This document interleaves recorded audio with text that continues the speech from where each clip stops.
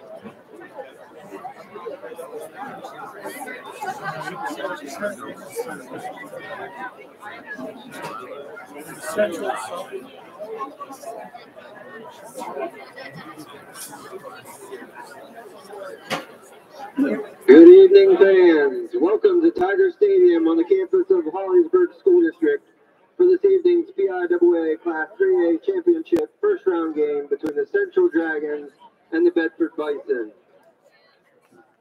The Dragons will be the home team and the Bison on the visitors on the scoreboard. In accordance with the guidelines of good sportsmanship developed by the National Federation of High School Athletics, the PIAA, and approved by the Hollidaysburg Area School District, all spectators are reminded that the use of offensive, obscene, or abusive language intended to insult, harass, or entice players, coaches, PIAA officials and staff, or other spectators is strictly prohibited. Such person or persons involved in such behavior will be removed from tonight's contest. In addition, Hollidaysburg Area School District is a tobacco-free facility. There is to be no smoking or any other use of tobacco products on school grounds. At this time, would you please rise and remove your hats as we have a moment of silence for the tragic events that occurred yesterday afternoon at the Altoona Central Court Building when a Blair County Prison Corrections officer lost her life while on duty.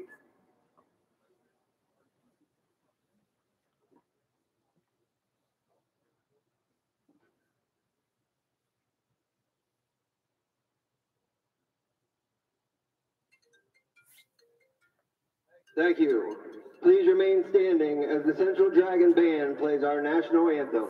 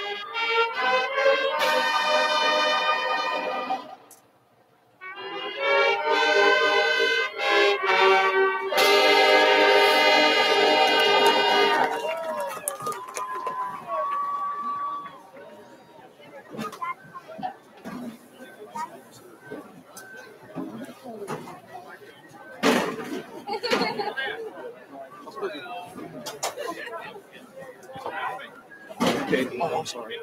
Oh, you're fine. You want to switch the sound? Yeah. And then maybe at halftime, switch it back.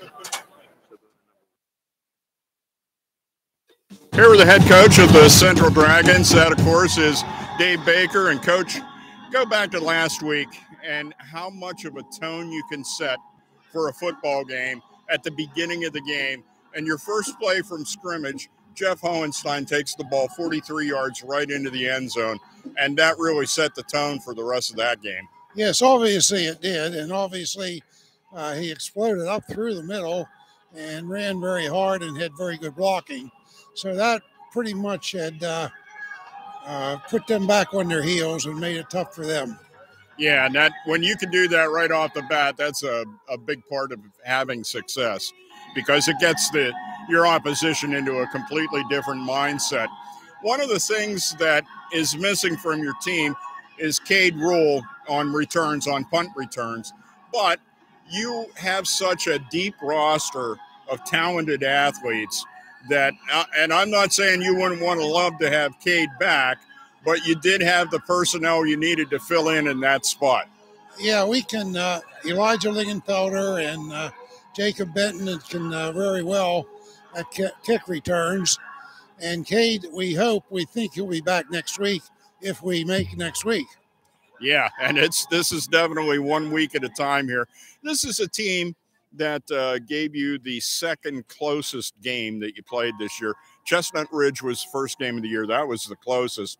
Then this by 1 point was 1 point less close, but it meant that they gave you a pretty good game. The one thing I remember about this game, which was at Central, was the fact that you kind of set the tone in that game.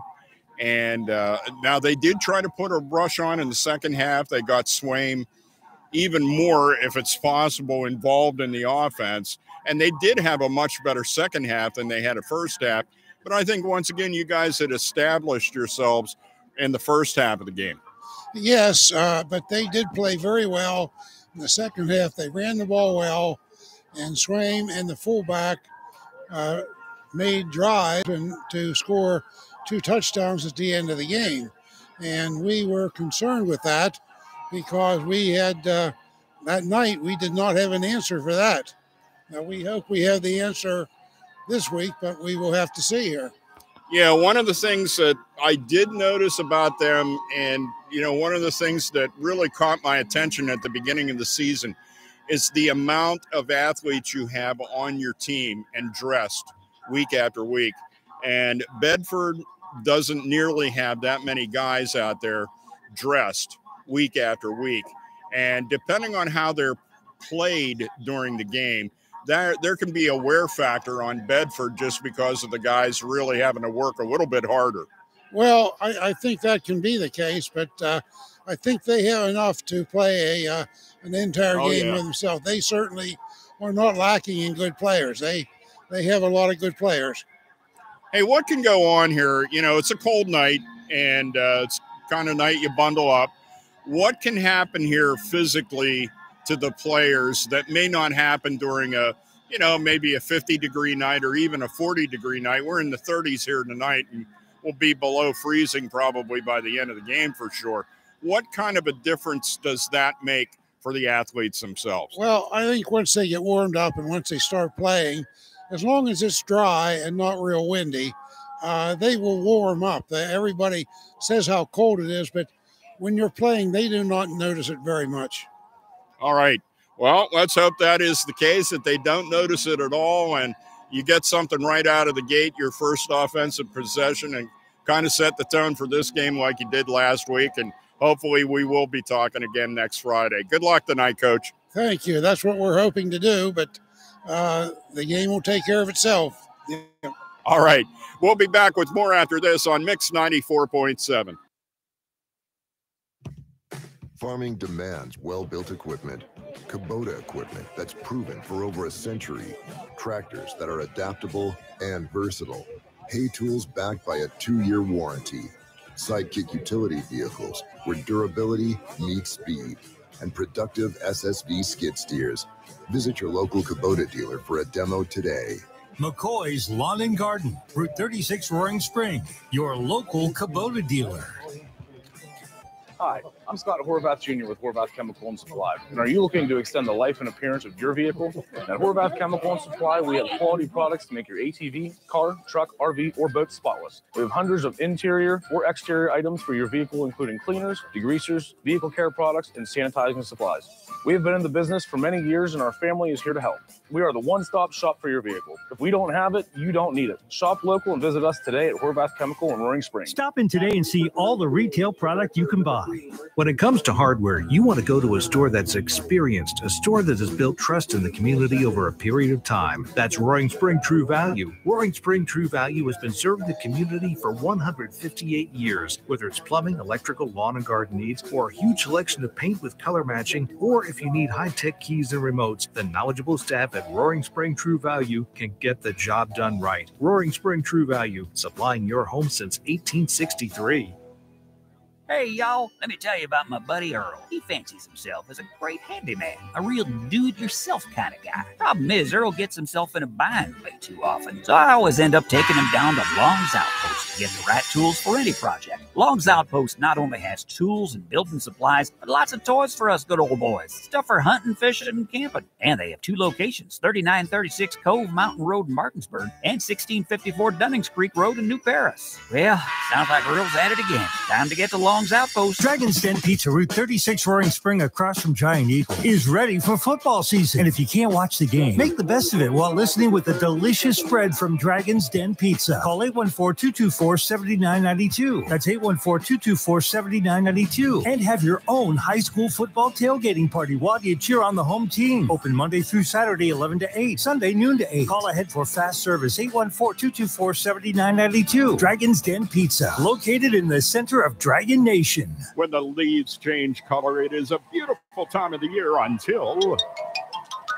they hit the ground. Your ground. Good thing West Central has John Deere tractor packages starting at $156 per month. They can handle chores year-round, leaf collection, snow removal, move firewood, whatever. West Central also has John Deere compact construction equipment.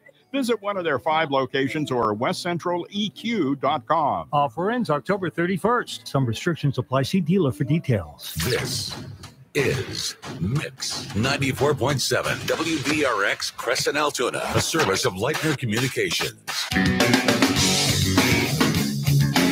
Welcome back to Hollidaysburg High School, where the Central Dragons are about to take on the Bedford Bison. Lou, they had a coin toss out there. What can you tell me? Bedford won the toss and they deferred, so they're going to put the ball in Central's hands to start tonight's contest. Okay, that can be sometimes risky at best, and we'll see how that plays out.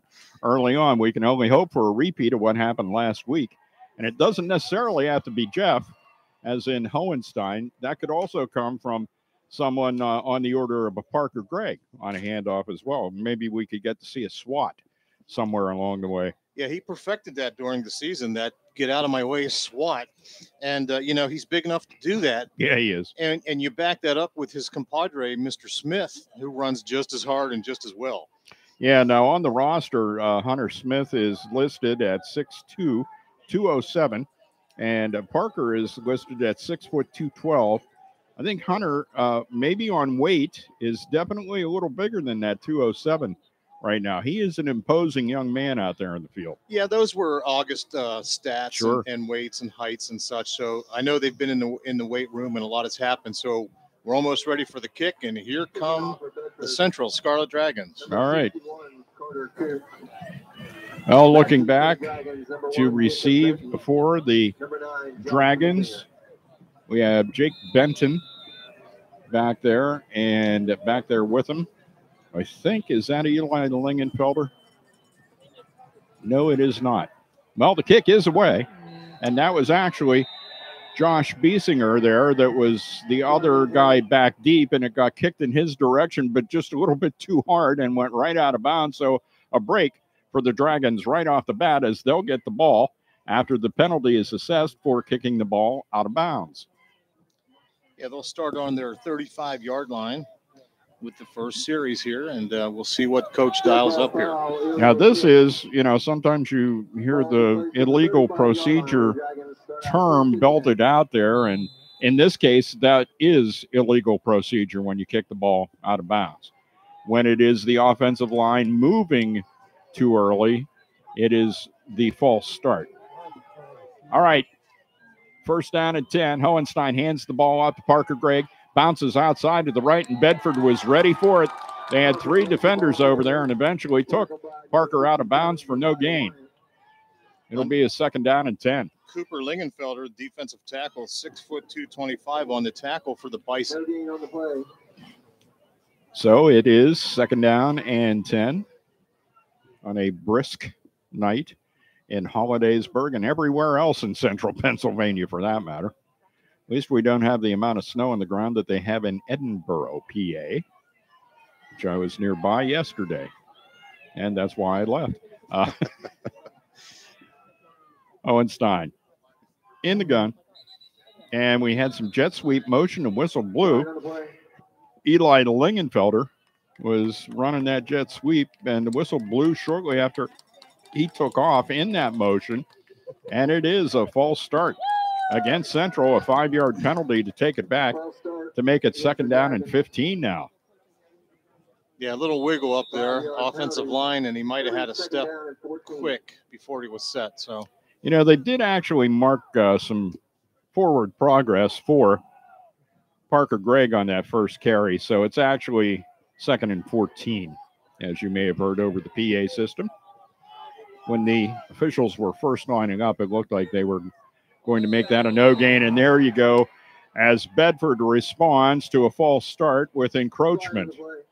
It's going to be Zach Bent, number 75. He's a defensive tackle. He just leaned into that a little too hard. So now we go right back to where we are, and the Leather Bunny has begun its nightly jump. Trading those 5-yard penalties to start the opening contest here. Makes it second down and 9 now. So, as they say, all things being equal, we're back where we are, or were, that is, just moments ago. Lingenfelder in motion. There's a hard pass over toward the sideline for Devin Boyles from Jeff Hohenstein, and thrown a little bit too hard, and it goes out of bounds, incomplete, and brings up a third down and 9. So a little bit of a sputter here out of the gate for the Dragons. Yeah, a little pressure there, first series of the night, and you know you got to get your football legs back together and your head in the game, as they say. Here come Hohenstein and the Dragons. All right, it's going to be Hunter Smith back there to potentially run, or maybe just to protect Hohenstein. He's protecting him.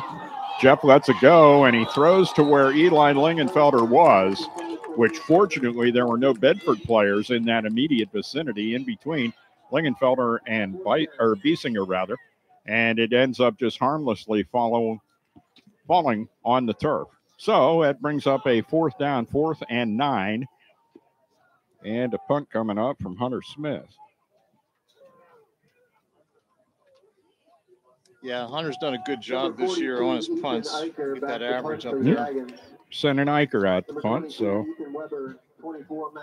it will be Ethan to go ahead. And Eicher's averaging just under 33 yards a punt, gets it away. It's a nice kick.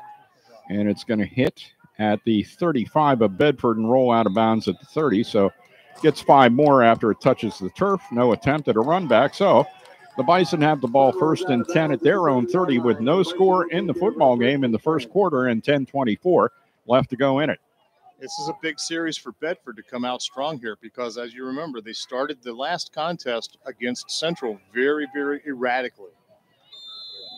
And that was an odd little sequence of events there with the encroachment preceded by the false start. And the Central possession just seemed a little bit out of sync there. Both teams, for that matter. Mercury Swaim, Mr. Everything. Back there, quarterback in the shotgun. Takes a snap, goes back about a step and a half, starts to run forward, and is met immediately and dropped to the Hollidaysburg turf. Dominic Wagner on the stop for Central, defensive lineman. Boyle's in there with the assist as well from the defensive end position. I'll tell you what, we had a guy from Bishop Guilfoyle that we called the pterodactyl. Devin, in his own way, is kind of a pterodactyl out there. He sure is. He's a big boy, 6'5", and a big old wingspan. Yes, does he have that wingspan. Now up under center this time is Mercury Swaim with a 2nd down and 13. hands the ball off, and the run goes up the middle. Carrying the ball that time was Trenton Price. Yeah, Price is averaging about 7 yards a touch for the Bison coming into tonight's contest. He's a big fullback, 5'11", 190 out of the backfield. It's actually some weight to be throwing around there. You say he's averaging 7 yards a carry. 7 yards a carry. That is kind of outrageous when you come right down to it. Yeah, he's a pretty big statured young man. So that'll take us to 3rd down and 7. The ball at the 33-yard line of Bedford. Their first possession of the night. Central has had the ball once, unable to do anything but a 3-and-out. Swaim rolling to his left, make it his right, looks downfield, throws a pass toward the Bedford sideline, and it was Kevin Ressler, the intended receiver, but the defense was even better by Central. Eli Lingenfelder, number 22 on that defensive coverage. He's a junior, stands 6 feet tall, and he was all over that defensive play. Now, knowing what these two teams can do, Lou, could we possibly end up with maybe a defensive struggle here tonight? Well, I think it'll loosen up as soon as they get their legs on both sides. The first series out of the way. Here comes Bedford with a punt, Central to receive. Both teams with 3-and-outs. Swaim boots it away toward the sideline. Lingenfelder does take a fair catch. Actually, he kind of hooked that right back onto the hash marks. He did. And he got it right there at the 37-yard line. So that's actually a little better field position than when Central had to punt the ball away. So we'll see what they're able to do here with their second possession of the night and see if the play selection changes that much for the Dragons. Yeah, Swaim averaging just under 37 yards a kick and had a nice kick there. And their first possession. All right, everything looking pretty much normal here for Central as they get set up with Hohenstein in the pistol. Moving up beside him to his right is Parker Gregg. Hohenstein fakes the little bit of a pump fake there and then threw for Devin Boyles. A little bit of a late bump by the defender on the play. That was Maxwell Washington. Yeah, Jeff pressing a little bit. That was a little high thrown, and he's got a lot of zip on that. So that was definitely not a He always does. I mean, you and I have walked by them when they're warming up at the beginning of the game, and man, that's a football that's coming at you at a real severe speed. And that's a big target out there in number 5, Boyles, 6'5", and then some. You got to make sure you're getting your hands on the football, and it may sting a lot, but if it hits your shoulder pads, it's going to ricochet about 15 feet in the air. Hand off to Hunter Smith. Hunter gets out to the 40, leans forward out to the 42. That lean was pretty handy, and we're going to get an NCAA kind of spot there as they move it out to the 43. They need to get to the 47 for a first down, so it'll be 3rd and 4. That's a good north and south run because once he gets that momentum, he's not going to be brought down by an arm tackle. He's going to need to be brought down by multiple defenders. 3rd down and 4. We'll see what the Dragons bring on a critical 3rd down. I'm sure they would like to score on this possession.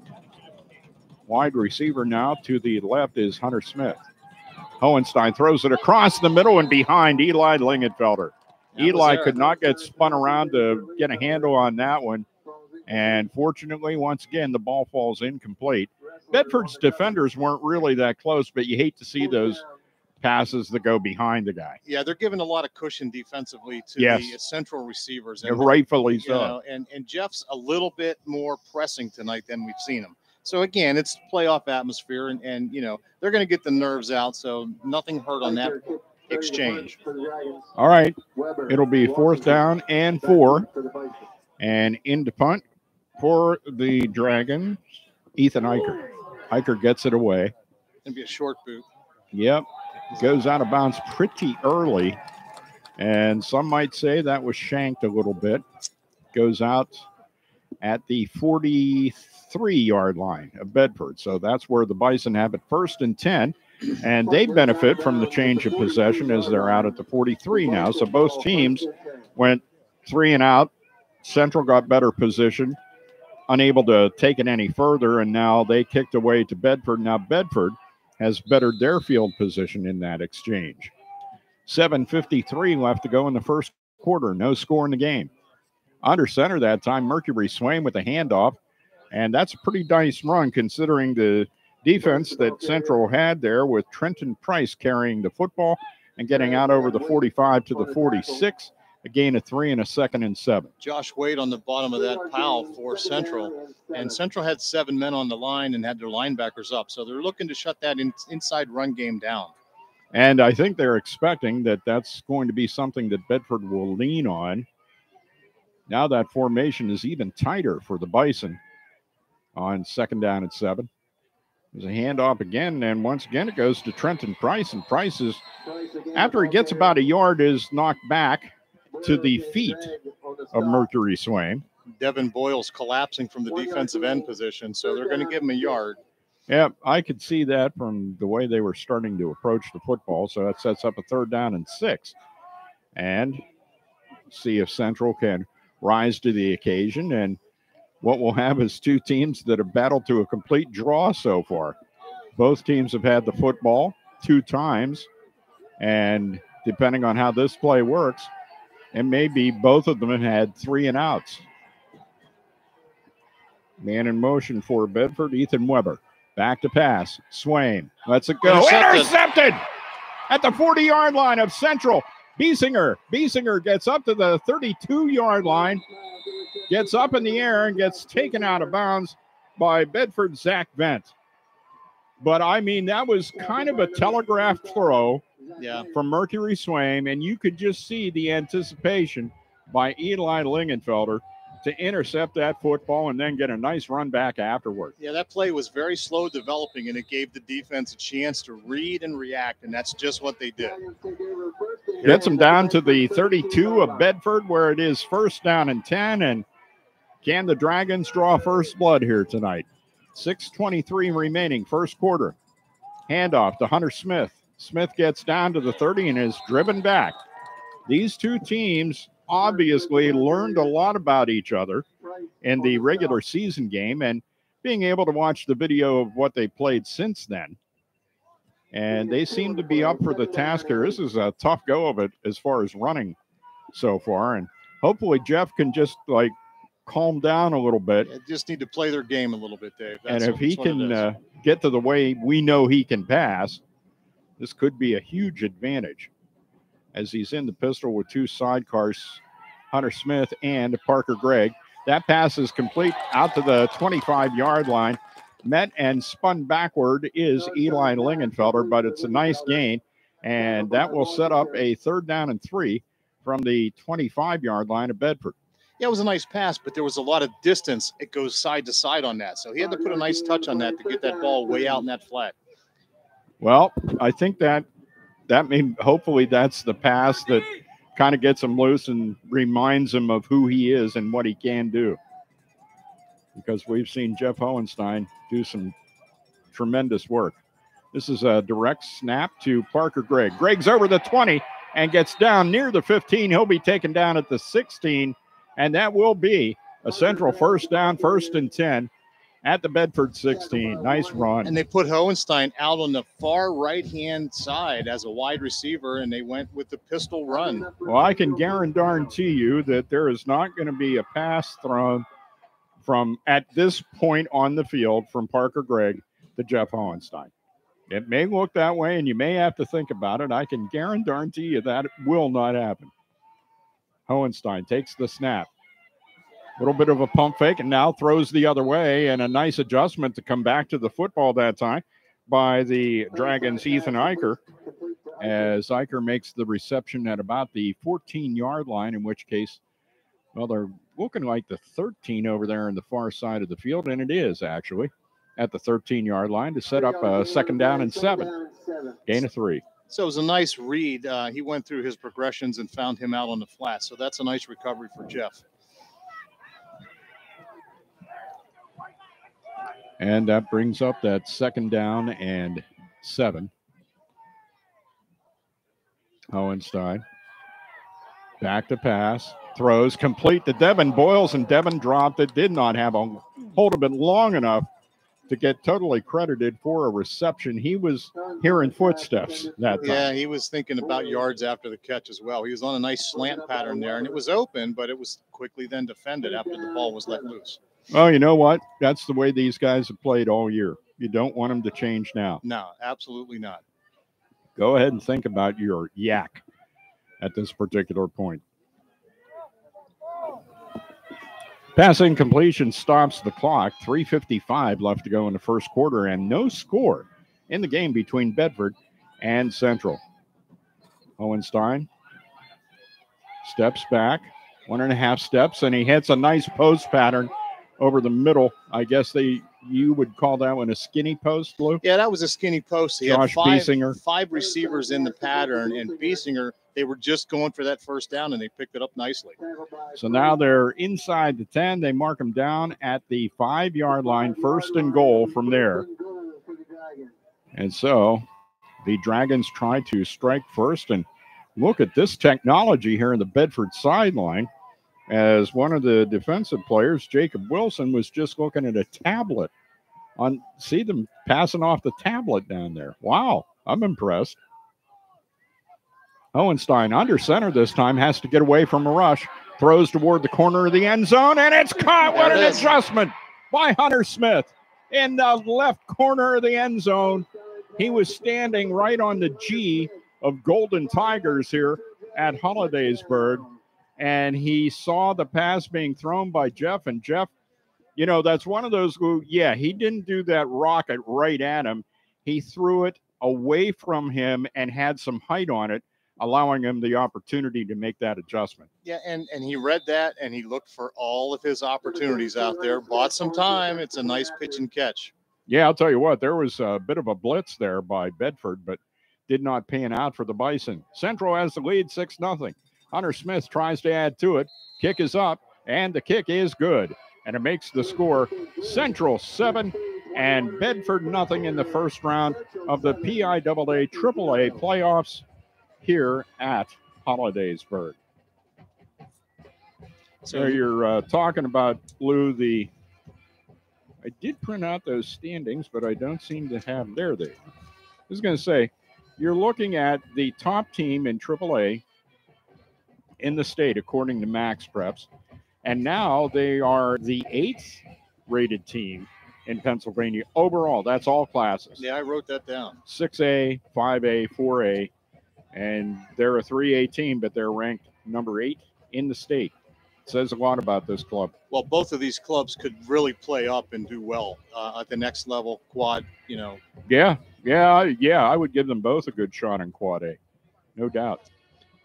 Well, Jeff calmed down a little bit, made some real nice throws on that drive, and they gobbled some time off the clock as well. A little bit different. He was in the complete, load up the gun and let that football fly, and he started to get back into Jeff Hohenstein mode, which is a good mode to be in if you're a Central fan for sure. Yep. Well, I'll tell you what, if you had devious thoughts in your mind about the people in the Cove, tonight would be your night to pull it off, because those stands on the opposite side of the field are almost filled. They might even have shut the blinker light off out there. Yeah, you're right. You're right. Free passage.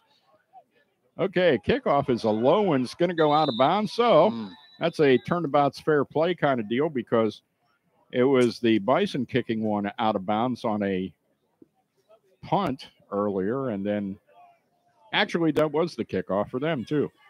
So they kicked one out of bounds, and now Hunter Smith decided to return the favor. So that was a 10-yard penalty, and they're going to bring it out to the 35. Well, let's see if Bedford changes anything up on offensive series this time. I mean, they do run out of that tight formation, and they're predominantly a running attack. All right. Well, after that interception and run back by Biesinger, Central takes advantage of that and scores. That's something they've been very good at this year too, Lou. I don't have a stat for that, takeaways and how many points they've gotten off of them. Mercury Swaim waits until the second running back gets up, and that is Ethan Weber, and Weber gets a first down right at, just a little bit beyond, but pretty darn close to right at the 45, picks up 10, and it's 1st and 10 for Bedford. And that was And an inside trap, Dave, with motion to the wide side of the field, and it sprung for that first down. And they're quickly out over the ball, maybe trying to gain some momentum here from a good start to this possession. Swaim trying to draw Central offside. They didn't bite on anything. Swaim takes off, and that was Ethan Eicher getting a hold of some jersey, which he can do that and tackle Mercury Swaim with. And Swaim is a tough character to bring down, Lou. Yeah, he's a No big doubt. statured young man, 6 foot, 195. He averages 9 yards per rush as well for the Bison. Not quite 9 that time. He got 4, set up a 2nd down and 6, and the clock down under 2.5 left to go here in the first quarter. Central 6 and Bedford make that Central 7 and Bedford nothing. 2nd down and 6. Now taking their time, getting up to the line quickly, Lou, and then taking their time to snap it. Here's Swaim. Looked at the screen pass, didn't throw it, found somebody else wide open over on the far sideline by the Central bench, and he completes that pass to Ethan Weber. That is good for a Bedford first down. Yeah, Needed 6, got 8. 5'11", and he averages 22 yards per reception on the year coming into tonight's contest. So, yeah, some of those numbers, Lou, I'm starting to see, and you've been mentioning them. It's going to be less than what those season averages are. Oh, absolutely. It looks like receptions may be about 10 yards shorter for both teams, and running may be anywhere 2 to 3 yards shorter. Here's another running play. And what a drive back. Who was that? Trenton Price carrying the football. And he got driven back. And was that Parker Gregg that drove him back? Yeah, Gregg hit initial him contact against him, and he just stood him up and drove him backward. Nice play, Parker Gregg. That was a tough 3 yards. He almost swatted him back into the backfield. Parker Gregg becoming famous for the swat. Minute 15 left to go, first quarter. And here's a pitch play. This one coming over to Ethan Weber. And Weber gets wrapped up in the backfield. He'll lose yardage. Yeah, he's going to lose the 3 they gained on the last one. Hohenstein and Lingenfelder in on the stop there. And crashing through the middle was good old Mr. Smith, number 32, who really disturbed the flow of that play for the Dragons. So that ends up being a loss of 3 to set up a 2nd down and 10. Make that 3rd down and 10. My mistake. 40 seconds left to go. This may very well be the final play of the first quarter. Big 3rd down. Swaim unable to draw Central offside. Here's a big rush. Boyles misses him. That leaves Swaim open to pass, throws it down the sideline, and it was thrown out of bounds. I mean, that was intended over there for Ethan Weber, but he had about, Lou, maybe a yard and a half to his left, which he was already on the left side of the field. So that play just didn't have a chance. Yeah, he threw that ball about 35 yards in the air. So we'll see what happens on this big 4th down coming up for the Bison. And it stopped the clock with 21 seconds. So even though I may have thought that was going to be the end of first quarter play, it's not. They're going to get one more in. They could maybe get more in, depending. It is a 4th down and a punt for Mercury Swaim and the Bedford Bison. Swaim kicks it away from the 49-yard line. It's going to hit at the 17, roll inside the 10, keep rolling, and then stop at about the 7. Yeah, Dragons ball, 1st and 10 from their own 7. Lingenfelder let that hit. He thought about picking that up and scurrying, but I think he made a good choice there, because when he was at a point where he was thinking about that, he would have been swarmed under. Yeah.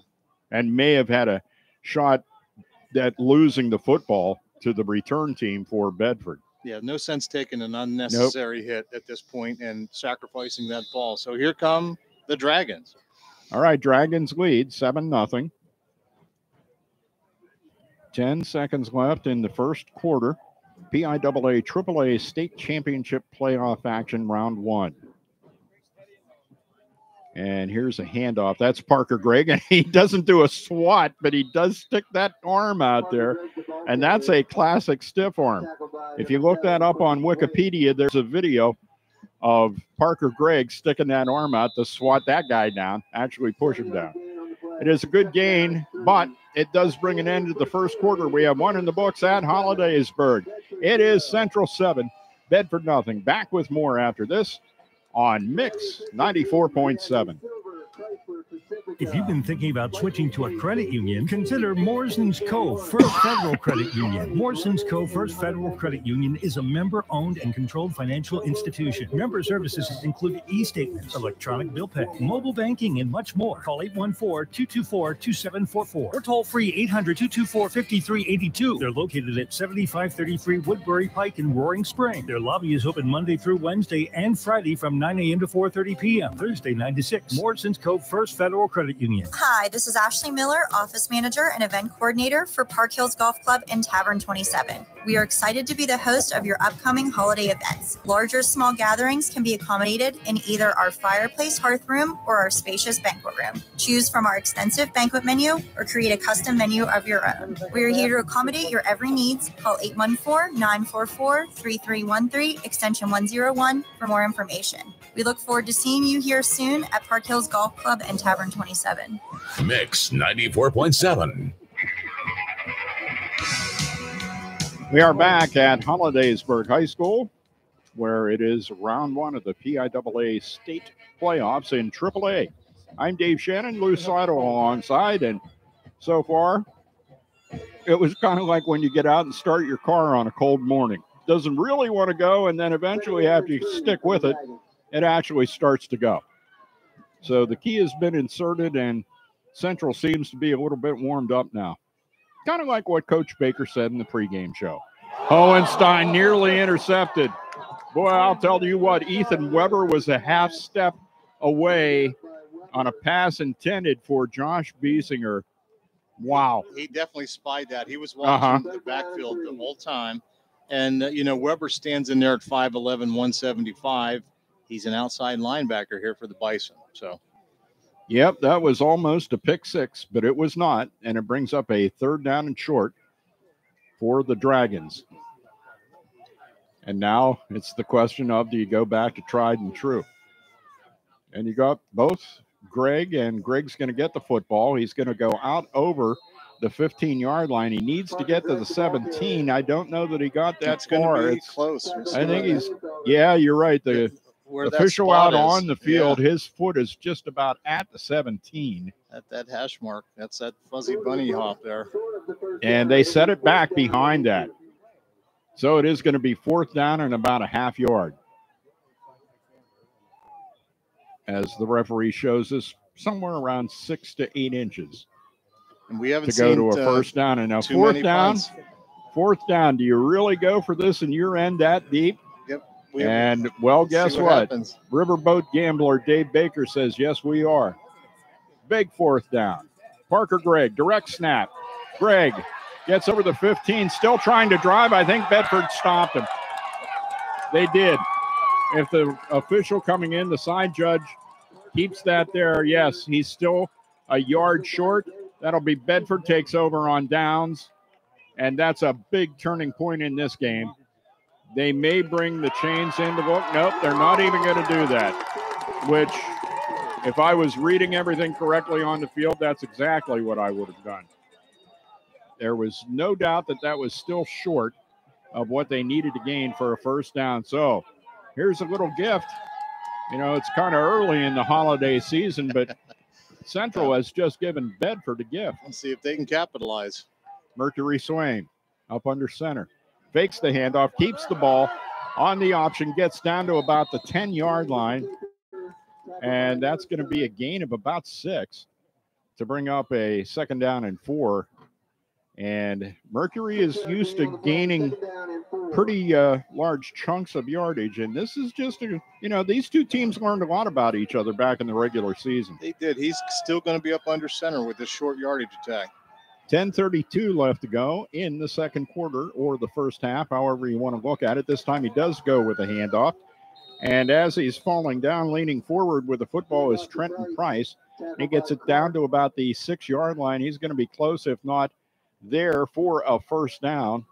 The White Hat takes a look over toward the sideline where the ball is, and they're going to measure. Yeah, they're going to take a look. It's an official timeout. Hey, I do want to thank our sponsors that have been with us all season here for Dragons football. Bedford Regional Urology, Tavern 27 at Park Hills Golf Club, Coldwell Banker, Town and Country Real Estate, Bob Pennington, broker owner, West Central Equipment, JP Mortgage, McCoy's Lawn and Garden, Pacifico Bakery, Horvath Chemical and Supply, and they do confirm that it is a first down. Also, Long's Outpost, Dragon's Den Pizza, Proactive Sports, Roaring Spring, True Value, and Morrison's Cove First Federal Credit Union. So, Bedford looking to tie this game up with the ball at the 6-yard line for a first and goal. And it's going to be Swain. Faked the handoff that time. Once again to Trenton Price. Kept it. And that option did gain yardage for Bedford as they're down around the 2-yard line. So it's going to be second and goal from the 2. Boyle's on the stop along with some help from Smith after they did that inside handoff again. But he tell you what, you fake that handoff to Trenton Price, and Price is 5'11", $190. He can get up there and knock a few guys out of your way if you're Mercury Swain, who's up under center again. Takes the snap, hands it off, and this time it is a handoff to Trenton Price. And the stands in front of us erupt because we have the Bedford fans over here in front of us on the home side of the football field. Even though Central is the home team on the scoreboard, it is now Central 7 and Bedford 6. And they are going to go for the kick conversion, and it's going to be Lizzie Martz, the 5'3" senior, coming in to attempt the point after. Kick is up. Nice height on it, right down the middle. And it is Bedford tying the game. We have 9 minutes, 21 seconds left in the first half, and we are tied. It is Bedford 7 and Central 7.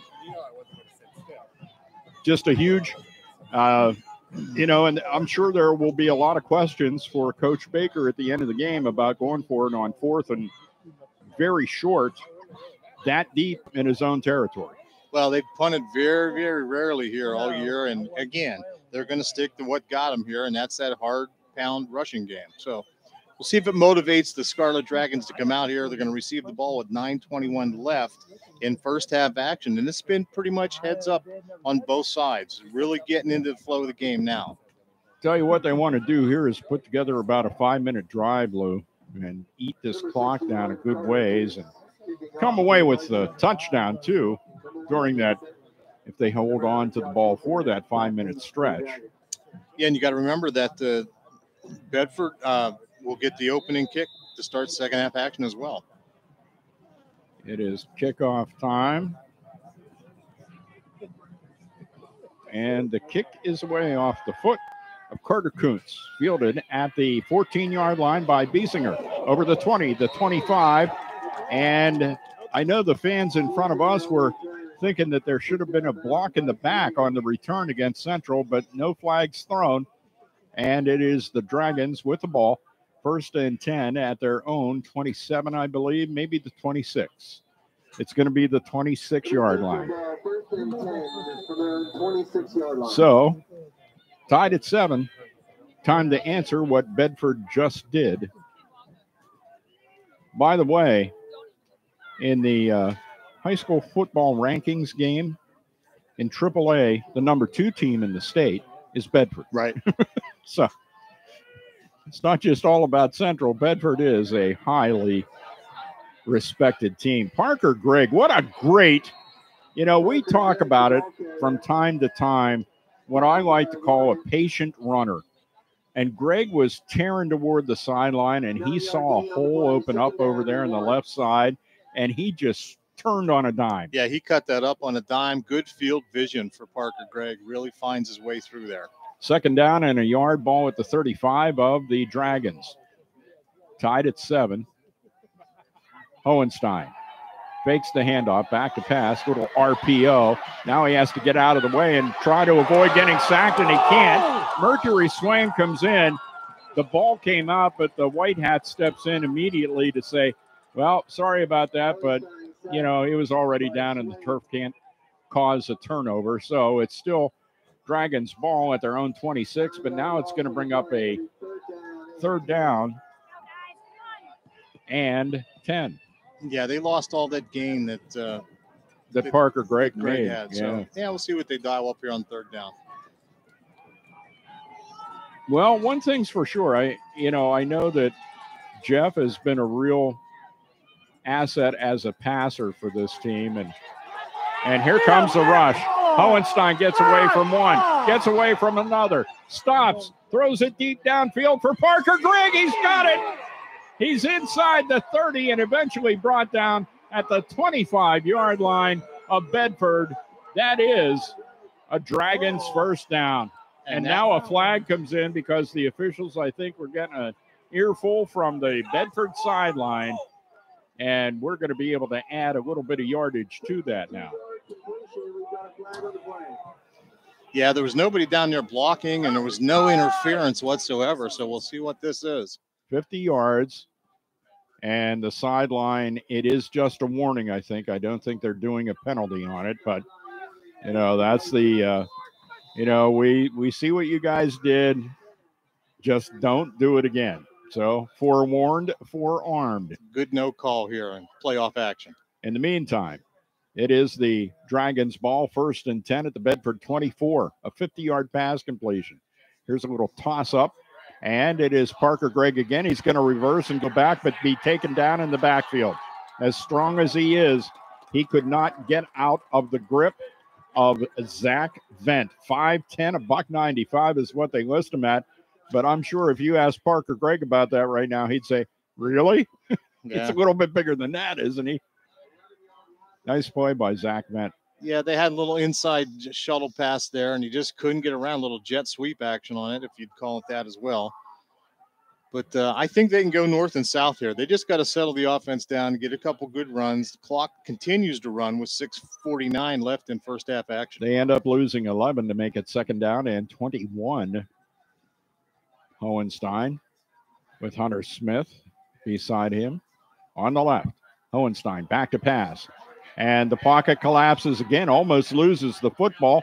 And they have a hold of him by his jersey. That's Zach Vent that grabbed a hold of him by his jersey and pulled him down at the 40-yard line of the Dragons. Loss of 5 more.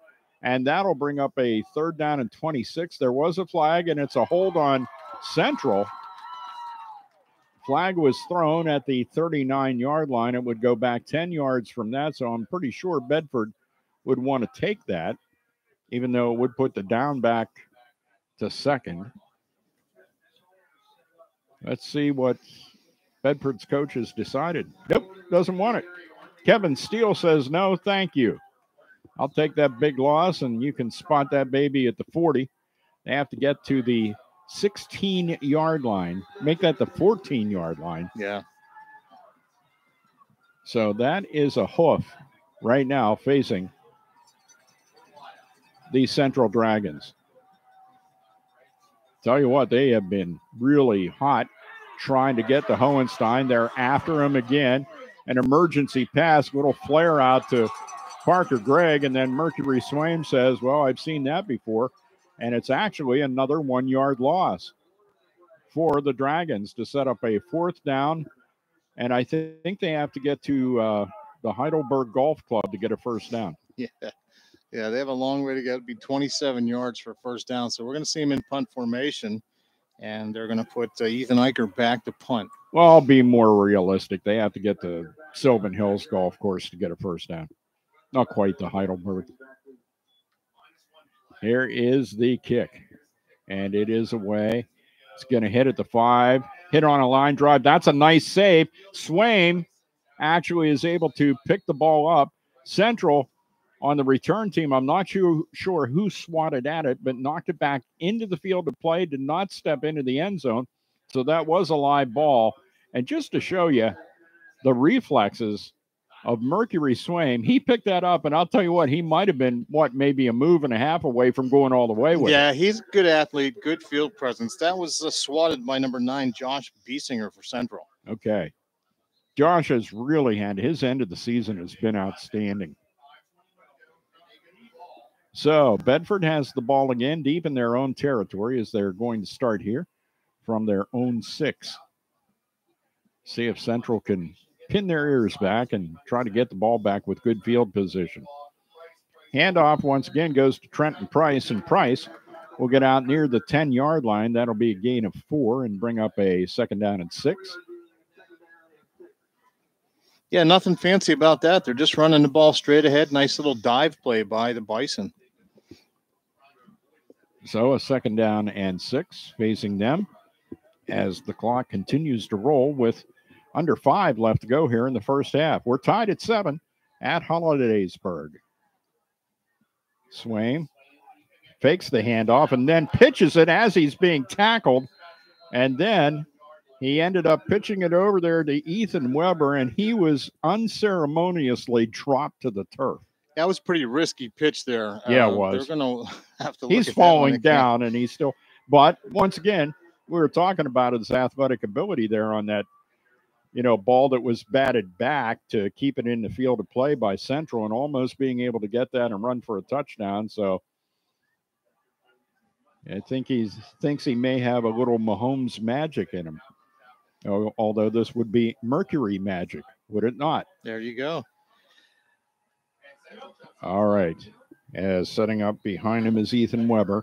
And then there's a confusion as to what play that they really do want to run. So there's a timeout called by the Bison with 4:03 left to go here in the first half. Do want to thank our sponsors. That group includes Morrison's Co. First Federal Credit Union, Roaring Spring True Value, Proactive Sports, Dragon's Den Pizza, Long's Outpost, Horvath Chemical and Supply, Pacifico Bakery, McCoy's Lawn and Garden, JP Mortgage, West Central Equipment, Coldwell Banker, Town and Country Real Estate, Bob Pennington Broker Owner, Tavern 27 at Park Hills Golf Club, and Bedford Regional Urology. We wouldn't be here without those good folks supporting high school football.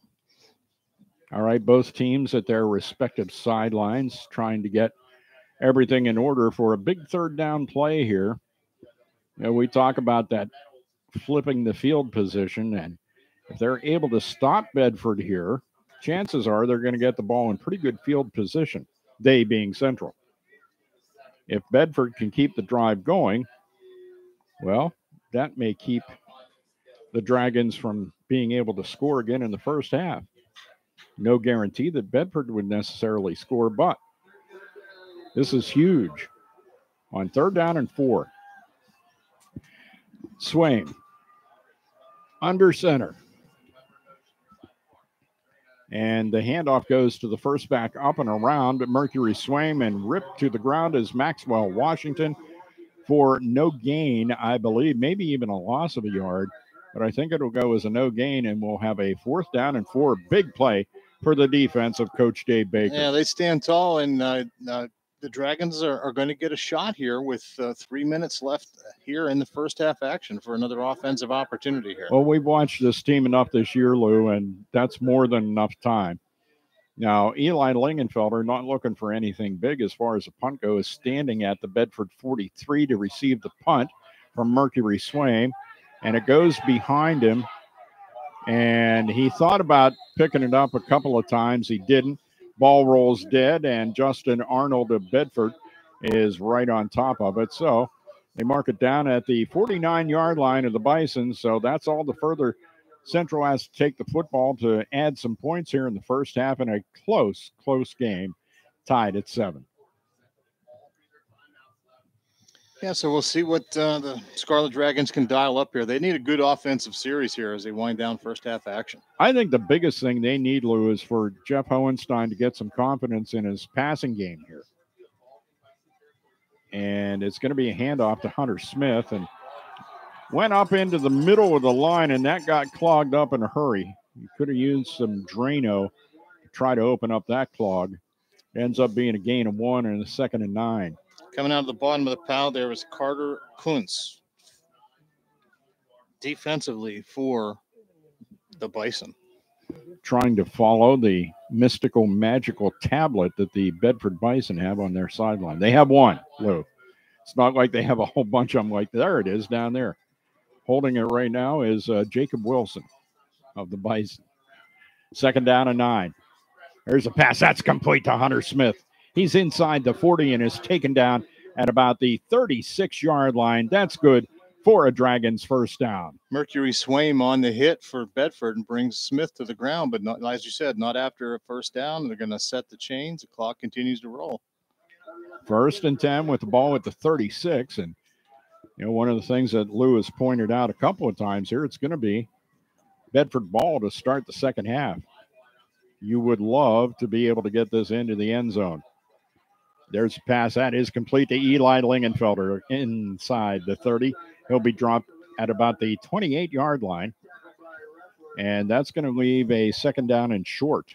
So now, and I am really, as someone who's followed Central, kind of happy to see this from Jeff Hohenstein. He's in his zone right now in this drive. He's got the rhythm going right now, and that middle of the field is wide open because Bedford doesn't want to get beat deep. So they're giving a lot of cushion. Right now they got a 6-7 yard cushion on every receiver. Minute 40 remaining in the first half. Hohenstein takes the snap, looks downfield, and they sack him again.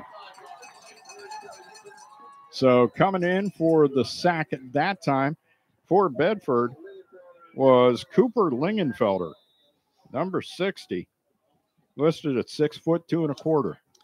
Bit of a fire plug out there, Lou. They're getting a lot of pressure offensively, you know, on Central, and Central hasn't dealt with much of that pressure for the entire season. So Central, by the way, had 3 timeouts here, so they're going to use one of them because they were unable to work out that deal with the Wendy's manager to get the free Frosties on the way home. Can't trade them in at the drive-thru anymore, Dave. That was over. It was a fall That promotion. That ship has sailed. it has left the harbor, my friend. All right. I see you taking a look there. I don't know what you may have as far as scores go. I really wasn't expecting a whole lot. I know the Leitner communication stations are following Bishop Guilfoyle into the postseason. Looks like they're up 14-0, if that's correct. And that was first quarter action. Juniata Valley leading Portage 14-0. Richland up easily over Forest Hills 21-0. Reynolds is ahead of Northern Bedford 14-7 in the second quarter. State College over Delaware Valley 14-7. That in the second quarter. And it is BG 14, Homer Center nothing. That game being played at Homer Center. Those are the other games going on tonight. We'll keep you up to date on those. Right now, we're trying to keep you up to date on Central and Bedford. The game is tied at 7, and we're nearing the end of the first half. Central driving inside Bedford territory. Hohenstein back to pass, and he's going to be sacked again. He's taken down by Josiah Wyant that time, and that's going to be a loss of about 5.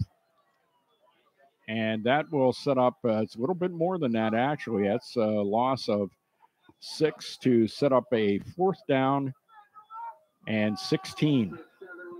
So at this point in the game, and the ball being where it is, the 42-yard line of the Bison, you're definitely going to go for it on 4th down. As the clock ticks down, it's down to 53 seconds left to go here in the first half. We're tied at 7. And at this point, they let the play clock get down to 1 second, and then Central called their timeout. So took as much time as they could off the clock legally.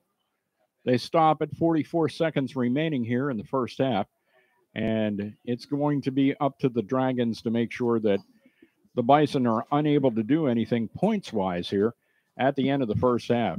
Keep this tied at 7. Yeah, you don't want to give up a quick score here, as I said, because Bedford opens up the second half with the ball.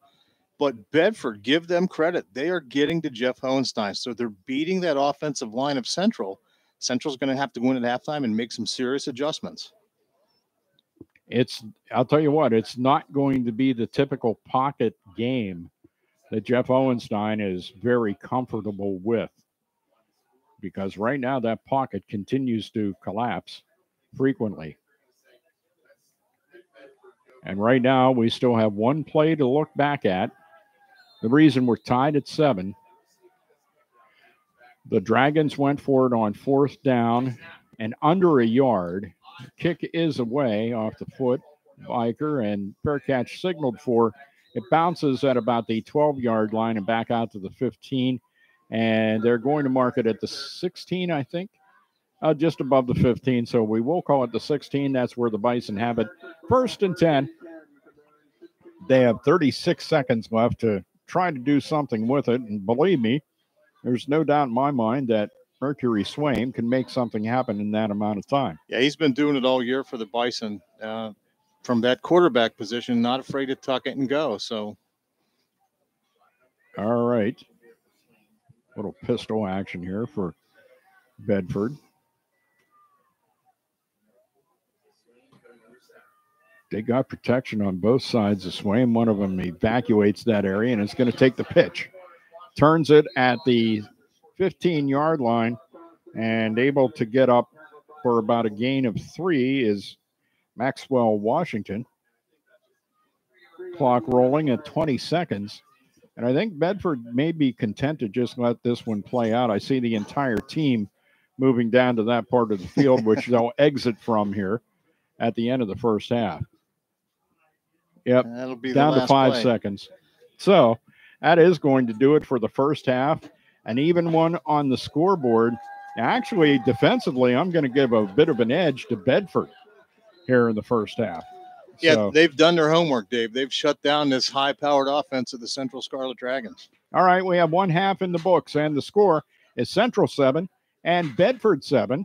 We'll take this time out and be back with more at halftime. It is the Coldwell Banker Town & Country Real Estate Halftime Show, as we have some first half highlights and we have some scores from around the area. We were promised a visit by Homer Delatry. We're not going to hold our breath over that, but maybe Homer will actually show up and talk to us here. We'll take a time out, be back with more from Hollidaysburg. We're tied at 7 here on Mix 94.7. Dr. Stephen Yanushak and the staff at Bedford Regional Urology would like to take this moment to wish all the young men on the gridiron a safe and exciting football season. Dads and paps, don't forget to get your prostate checked. Early detection is the key and will help make sure you're still around to cheer on your children and grandchildren for many football seasons to come. Call 814-623-0552. That's 814-6. All right, gentlemen, here's what we got for the the highlights so far. New Altoona location, 2950. Go ahead, Jay. Go ahead, Jay. All right. We got the interception in the first. The Smith touchdown in the first. And then that fought tough pass that Hohenstein made in the second. Let's see. Sounds good. That was to Greg, the pass to Greg. Way of life at Coldwell Banker, Town & Country Real Estate. Call 946-4343. There's nothing more exciting than seeing your company name or logo. This one's a little bit more competitive than normal, huh? Oh, yeah. Proactive Sports in Altoona can make your business Yeah, I'd or say organization stand Bedford out did with their homework. Custom art department, screen printing, and embroidery. Yeah, they did.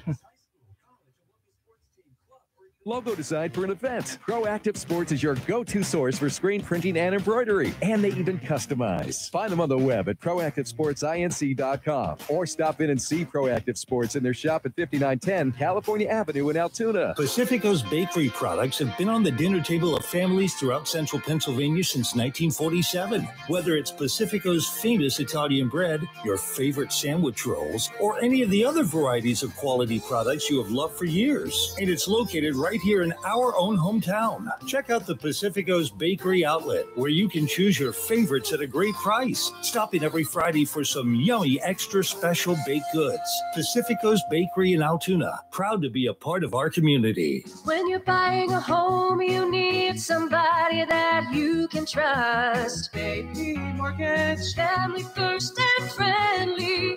It's exciting to finance your home with us. JP Mortgage Lending, your key to real estate success. JP Mortgage Lending, your key to real estate success. JP Mortgage Lending. Downtown Hollidaysburg, NMLS number 132090. Farming demands well-built equipment. Kubota equipment that's proven for over a century. Tractors that are adaptable and versatile. Hay tools backed by a 2-year warranty. Sidekick utility vehicles where durability meets speed. And productive SSV skid steers. Visit your local Kubota dealer for a demo today. McCoy's Lawn and Garden, Route 36 Roaring Spring, your local Kubota dealer. This is Central High School football on Mix 94.7. The halftime show is brought to you by Coldwell Banker Town and Country Real Estate. Bob Pennington, broker owner. Let's go back to the field with Dave Shannon and Lou Seidel. And welcome back to Hollidaysburg High School. We're tied at 7 at the half, and the one thing that really caught my attention here is how much work that the Bedford Bison did to get prepared for this game and understand what they needed to do to take Jeff Hohenstein out of his comfort area. Lou and I have talked about this all year, about how Jeff Hohenstein never goes into a panic. And just he trusts his line to keep him safe. He never hurries anything. There were a couple of things that were a little bit different for Jeff here at the beginning of the game. One of those was the fact that he was, well, shall we say, maybe a little too comfortable in that pocket, to the point where he'd still be standing there and not getting out of the way. And Bedford had broken down the blocking, and they were coming after him. And they've sacked him probably 6 times already, I'd say. Yeah, they've made some good schemes defensively with that defensive line of the Bison. And, you know, Central hasn't made adjustments. Now, we think at halftime the coaches will definitely make some adjustments, give Jeff some more protection. Yeah, you may have to take a couple weapons off the field and bring someone in to block, you know, make sure he's protected. You might do that.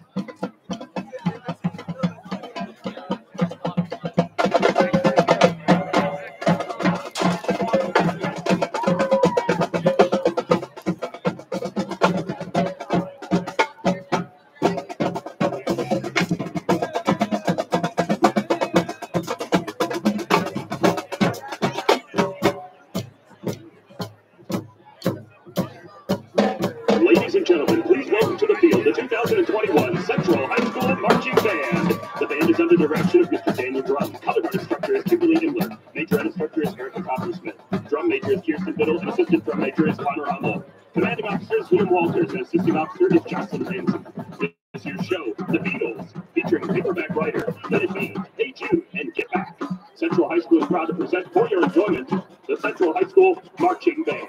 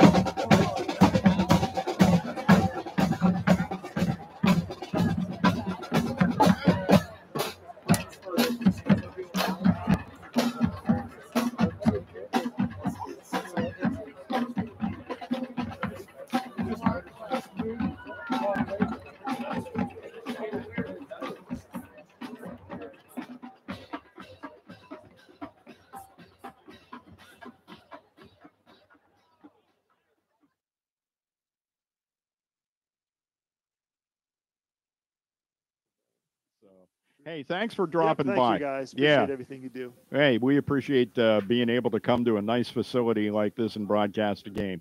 We'll come back and we will get you ready for the second half. We're at halftime here at Hollidaysburg in the postseason in the PIAA state playoffs. It is round one.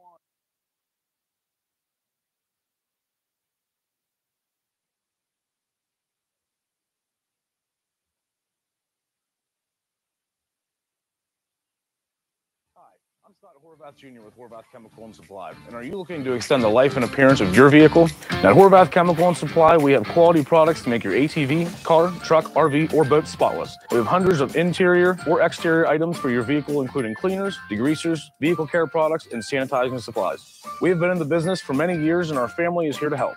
We are the one-stop shop for your vehicle. If we don't have it, you don't need it. Shop local and visit us today at Horvath Chemical in Roaring Spring. Stop in today and see all the retail product you can buy. Hey, y'all, let me tell you about my buddy Earl. He fancies himself as a great handyman, a real do-it-yourself kind of guy. Problem is, Earl gets himself in a bind way too often, so I always end up taking him down to Long's Outpost to get the right tools for any project. Long's Outpost not only has tools and building supplies, but lots of toys for us good old boys. Stuff for hunting, fishing, and camping. And they have two locations, 3936 Cove Mountain Road in Martinsburg and 1654 Dunnings Creek Road in New Paris. Well, sounds like Earl's at it again. Time to get to Long's Outpost. Dragon's Den Pizza, Route 36 Roaring Spring across from Giant Eagle, is ready for football season. And if you can't watch the game, make the best of it while listening with a delicious spread from Dragon's Den Pizza. Call 814-224-7992. That's 814-224-7992. And have your own high school football tailgating party while you cheer on the home team. Open Monday through Saturday, 11 to 8. Sunday, noon to 8. Call ahead for fast service, 814-224-7992. Dragon's Den Pizza, located in the center of Dragon Nation.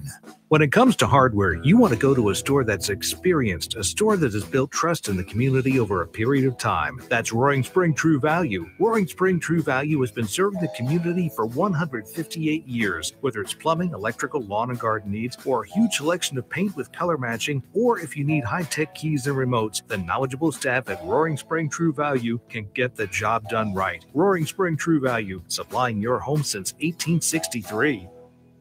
If you've been thinking about switching to a credit union, consider Morrison's Cove First Federal Credit Union. Morrison's Cove First Federal Credit Union is a member-owned and controlled financial institution. Member services include e-statements, electronic bill pay, mobile banking, and much more. Call 814-224-2744 or toll-free 800-224-5382. They're located at 7533 Woodbury Pike in Roaring Spring. Their lobby is open Monday through Wednesday and Friday from 9 a.m. to 4:30 p.m. Thursday 9 to 6. Morrison's Cove First Federal Credit Union. When the leaves change color, it is a beautiful time of the year until they hit the ground. Your ground. Good thing West Central has John Deere tractor packages starting at $156 per month. They can handle chores year-round. Leaf collection, snow removal, move firewood, whatever. West Central also has John Deere compact construction equipment. Visit one of their 5 locations or westcentraleq.com. Offer ends October 31st. Some restrictions apply. See dealer for details. WBRX, Crescent Altoona, a service of Leitner Communications. Mix 94.7. We're back at Hollidaysburg High School, where the score at halftime is Bedford 7 and Central 7. I'm Dave Shannon, joined by Lou Seidel. The teams tonight, well, Central has their home unis on. That'll be the gray tops with the white numbers trimmed in scarlet, and the scarlet pants as well, as they finish their warm-ups here before the second half. Bedford dressed in their all-white, and Mercury Swaim needs a touch-up by Tom Callahan to whiten that uniform up a little bit. But I digress in that particular case. All-white uniforms, blue numbers, blue letters as well, and a little bit of the old-fashioned Penn State look with the numbers on the sides of the helmet for most of the players that are out there. Yeah, nothing flashy about these Bedford uniforms, but they're going to need cleaned up after tonight's contest. Yes, they are, and we're on artificial turf, so that's the way that has been going so far. So a big surprise to me. I'm sure somewhat of a surprise to the Central coaching staff to be here tied as we begin the second half. And, of course, Bedford will get the ball to start the second half as Hunter Smith emerges from the sideline with the tee. He likes to set up on a hash mark. He sets up on the near hash this time. just in case he would happen to pull one. That'll keep it away from going out of bounds, as we've had a couple of miscues, one on the Bedford side, one on the Central side, with the kicking game and the ball going out of bounds on kickoffs, which is a little bit of a penalty. They call that illegal procedure. Hunter Smith kicks it, a good one, end over end. It's going to be fielded at the 11, out over the 15, the 20, 25, 30, 35, 40, and 40 of Central, and is finally touched out of bounds. Making the touchdown saving push is Jack Dunn, number 4. And Max Washington on the return for the Bison, and that's something that Central wasn't expecting. And so, what a way to start the second half for the Bedford Bison, and not so much for the Central Dragons. Well, all right, here comes your call on your defense right out of the gate here in the second half. The ball is at the 37-yard line of Central, and make it the 38. First down. Swaim turns, and he gives the ball off that time, as taking it up into the line was Trenton Price. And Price ends up being spun down, and Hunter Smith would stop for the Dragons. Yeah, we're going to have about a 3-yard gain on the carry, and they're running a really tight, compact offense with a couple of... Yeah, there's extra protection in there for Mercury Swaim, to be sure. It's just the kind of look they want to give Central at this point. It's not that they've been passing a lot, and Swaim needs the protection. I'm going to be curious to see how the blocking scheme changes for Central for Jeff Hohenstein. And there's a handoff this time going to Trenton Price. He's up. He's darn close to the first down. If he doesn't have it, he may be a yard short, Lou. It's going to be a little short. It's going to bring up a 3rd and 1 just underway here in second half action. So the Bison, very patient, very methodic in their approach here to the second half, and they're just gaining yards per carry. 3rd down and 1 with the ball sitting at the 28-yard line of the Central Dragons. And after a successful return on the kickoff, trying to get their first down of the second half, is the Bedford Bison. Mercury Swaim will be the ball carrier on the quarterback keep, and he will probably get stopped right at the line to gain. It looks like they're going to put him at the 27. That's what he needed. We'll see what the white hat decides. He'll take a look at it, and he'll say, he's going to say, I want to measure it, is what he's going to say. It's going to be an interesting measurement. So, all right. So they call him in from the sideline to measure in a game that is being brought to you on Mix 94.7 by Bedford Regional Urology, Tavern 27 and Park Hills Golf Club, Coldwell Banker, Town and Country Real Estate, Bob Pennington, broker owner, West Central Equipment, JP Mortgage, McCoy's Lawn and Garden, and it is short by about 3 inches, according to the White Hat. Also, the game being brought to you by Pacifico Bakery, Horvath Chemical and Supply, Long's Outpost, Dragon's Den Pizza, Proactive Sports, Roaring Spring, True Value, and Morrison's Cove, First Federal Credit Union. Boy, there's some careful protractor type measurements going on there as they move that ball over toward the hash. It sure was. Well, they're doing a good job. This crew has done a great job. So 4th down and a minimal amount. Can Central return the favor from the first half? Let's see. Swaim is up under 7 center. Takes a snap. They bounce him back. They're going to stop him. They stopped him cold. They shoved him back about a yard, and then they brought him down at the 29-yard line. And indeed, the Central Dragons have returned the favor from the first half on 4th down. Maybe not getting the ball in as good a position as they gave it to Bedford, but getting the ball is a big thing. It is, and let's see if that momentum can swing to a good offensive series here for the Scarlet Dragons. And it looks like they have a series of plays called to start the second half here as they're quickly out over the ball. And there's the handoff. And that one goes to Hunter Smith, I believe, or was that Greg? I was unable to catch the number on the way by. And that was Hunter Smith. Smith gets out to the 34-yard line. That's going to be a gain of 5. And suddenly I'm talking to myself. There you go. Left ear, right ear. Here we go. Hey, by the way, be tuned at the end of the game for the Bedford Regional Urology Player of the Game. That'll be coming up after this one has concluded. We have a ways to go here. And Central trying to get back into control of this game. We're tied at 7. Hohenstein lets it go. Biesinger with a catch at the 35. Avoids one tackler. And then coming in for the second attempt was Maxwell Washington. Washington's played himself a game here tonight too, Lou, as he ends up stopping Biesinger's forward progress at the 35 to set up a 3rd down and 4. It's a manageable 4. He did come up on a nice play, and Max is in there at 5'10", 170. He's only a junior for the Bison as well. It's amazing to see the play of some of these really young players, and that's been across the board here. I mean, Bedford and Central have their share of those players, but we've seen it across the board. Hohenstein, quick release that time, and it looked like Boyles may have been touched before the ball even got there, so a flag flies in. And then I think there may be one after that as well. I think there may be an associated sportsmanship foul that comes after that. Well, let's see what they call. Definitely be a 1st down for Central, and then whatever follows will follow. Hopefully there's nothing offsetting here for the Scarlet Dragons. One thing to remember, folks, is high school is not the ball gets placed at the spot of the foul. It's a yardage penalty when it's a pass interference, and it is. So the first thing they do is mark off that yardage, and that takes it out to the 46-yard line of Central.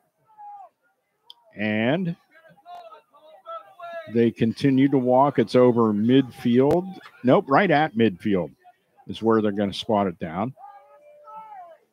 And the only thing they did signify, Blue, was the pass interference. Didn't see anything else, personal foul or anything like that. All right, 1st and 10 from midfield. And here's a handoff. This one going to Hunter Smith. And Smith rumbles over the 45-yard line of Bedford down to the 41. Nice gain, leaving him 2nd down and 1. And there is one major change there at halftime by the Scarlet Dragons, as it is turned into the Hunter Smith feature back half. That's okay, because Hunter averages 8 yards a touch, and he's doing that tonight. So we'll see. I have seen Parker in the game, but I don't think he's out. Yep, no, he's there. Okay. Get him I think this is this is the deflect attention away from him by using Hunter Smith, and then Parker will be open downfield about 25 yards, and no one will be around him. Swaim bouncing and pointing, and he was pointing at the play clock. I guess their play clock may have expired. Let's see. There is a meeting. A confab at the 45-yard line. Dead ball foul signified. And it is delay of game against Central. So that'll take it back 5, and that will make it a 2nd down and 6 now. So the ball will be placed at the 46-yard line, or it should be. There you go, buddy. We don't want that leather bunny out here. Good spot. 7:44 left to go in the 3rd quarter. Still tied at 7. 2nd down and 6. Jeff Hohenstein takes the snap, fakes the handoff to Smith, avoids a tackler. He'll run. He's over the 40. He's over the 35. Down to the 30. Fumbles the football, but it is recovered down there. Is that Devin Boyles that jumped on that? No, it was Hunter Smith, who jumped on the loose ball that flew out. That was a bit of a punch, as Jeff Hohenstein doing the old loaf of bread carry and got the ball swatted out of his hands, and it was on the turf, but Hunter Smith was Johnny on the spot. It is still Central ball. It is 1st and 10 now at the Bedford 27. That's a good momentum changer there. The Central Dragons need a little life in this offense. A whole lot of momentum changing going on here, as they were able to stop Bedford on 4th down and 3 inches, handoff to Hunter Smith, and Hunter's actually enjoying, I think, being the quote unquote featured back here in the second half. Yeah, he's a big, strong young man. We've talked about that all season long, and he just goes north and south with authority. Going to be a gain of 4 in the 2nd and 6 now for the Dragons. Biesinger goes out. Coming in from the sideline with the play is Ethan Eicher. 2nd down and 6. Both Parker Gregg and Hunter Smith flanked to either side of Jeff Hohenstein. Hands it off to Parker Gregg. One good block from Hunter Smith. He dives forward and will be brought down at about the 15-yard line, which will be good for another Dragons first down. And even though Bedford got the football to start the second half, was putting a drive together, a little riverboat gambling by Kevin Steele, the head coach of the Bison, kind of coming back to haunt him here in the second half. Yeah, and that tandem of Smith and Gregg out of the backfield, that's two prominent young men running the football. All right, we are in the third quarter, tied at 7. 6:28 left to go in the third quarter. Hohenstein with protection throws for Devin Boyles, and that is tall for him. Good defense there by Justin Arnold on Devin Boyles, but just thrown about a foot and a half, maybe too high for Devin Boyles to come down with. That's a big target at 6'5" out there too, so you can take a little off of that, but that's going to loosen up the defense hopefully with a couple of tosses here and there. So that brings up a 2nd down and 10. That may be the first sputter of this particular drive, which started after stopping Bedford on a 4th and inches. Hohenstein's going to run one. He turns the corner on the right side. He's going to get inside the 15, and he'll be brought down at the, I think they will give him the 14, and that's it. I thought maybe the way the side judge was lining up there, he was going to give him the 13, but he only gives him the 14. And so that is going to leave us with there is a flag out there right at the 16-yard line. So we'll see what that's all about. Central's walking backward, and rightfully they should. The foul is on them. Looks like a hold in that interior line. And there's the official signification of that from the white hat. It is a hold against the Scarlet Dragons, sending the ball back to the 26-yard line and creating a 2nd down, and I'm going to call that 21 at this point. So the good thing about that is it's still 2nd down. You take that in 2 chunks, and you're right back in business. They need to get down to the 5-yard line to get the first down. Hohenstein, Hunter Smith beside him to his left. Pocket begins to collapse. Lets it go toward the end zone. Parker Gregg reaches out with one hand, tries to make the catch, and he can't. Defense by Maxwell Washington, who's become such a key player here for the Bison in the second half, defensively and offensively for that matter. Yeah, he's all over the field, and Washington's 5'10", going up against the 6-foot Gregg. And Gregg's had that pass thrown to him quite a few times in the fade pattern in the corner of the end zone there. Washington came into the game with 21 solo tackles and 20 assists on the season. And it will be a 3rd down and 21.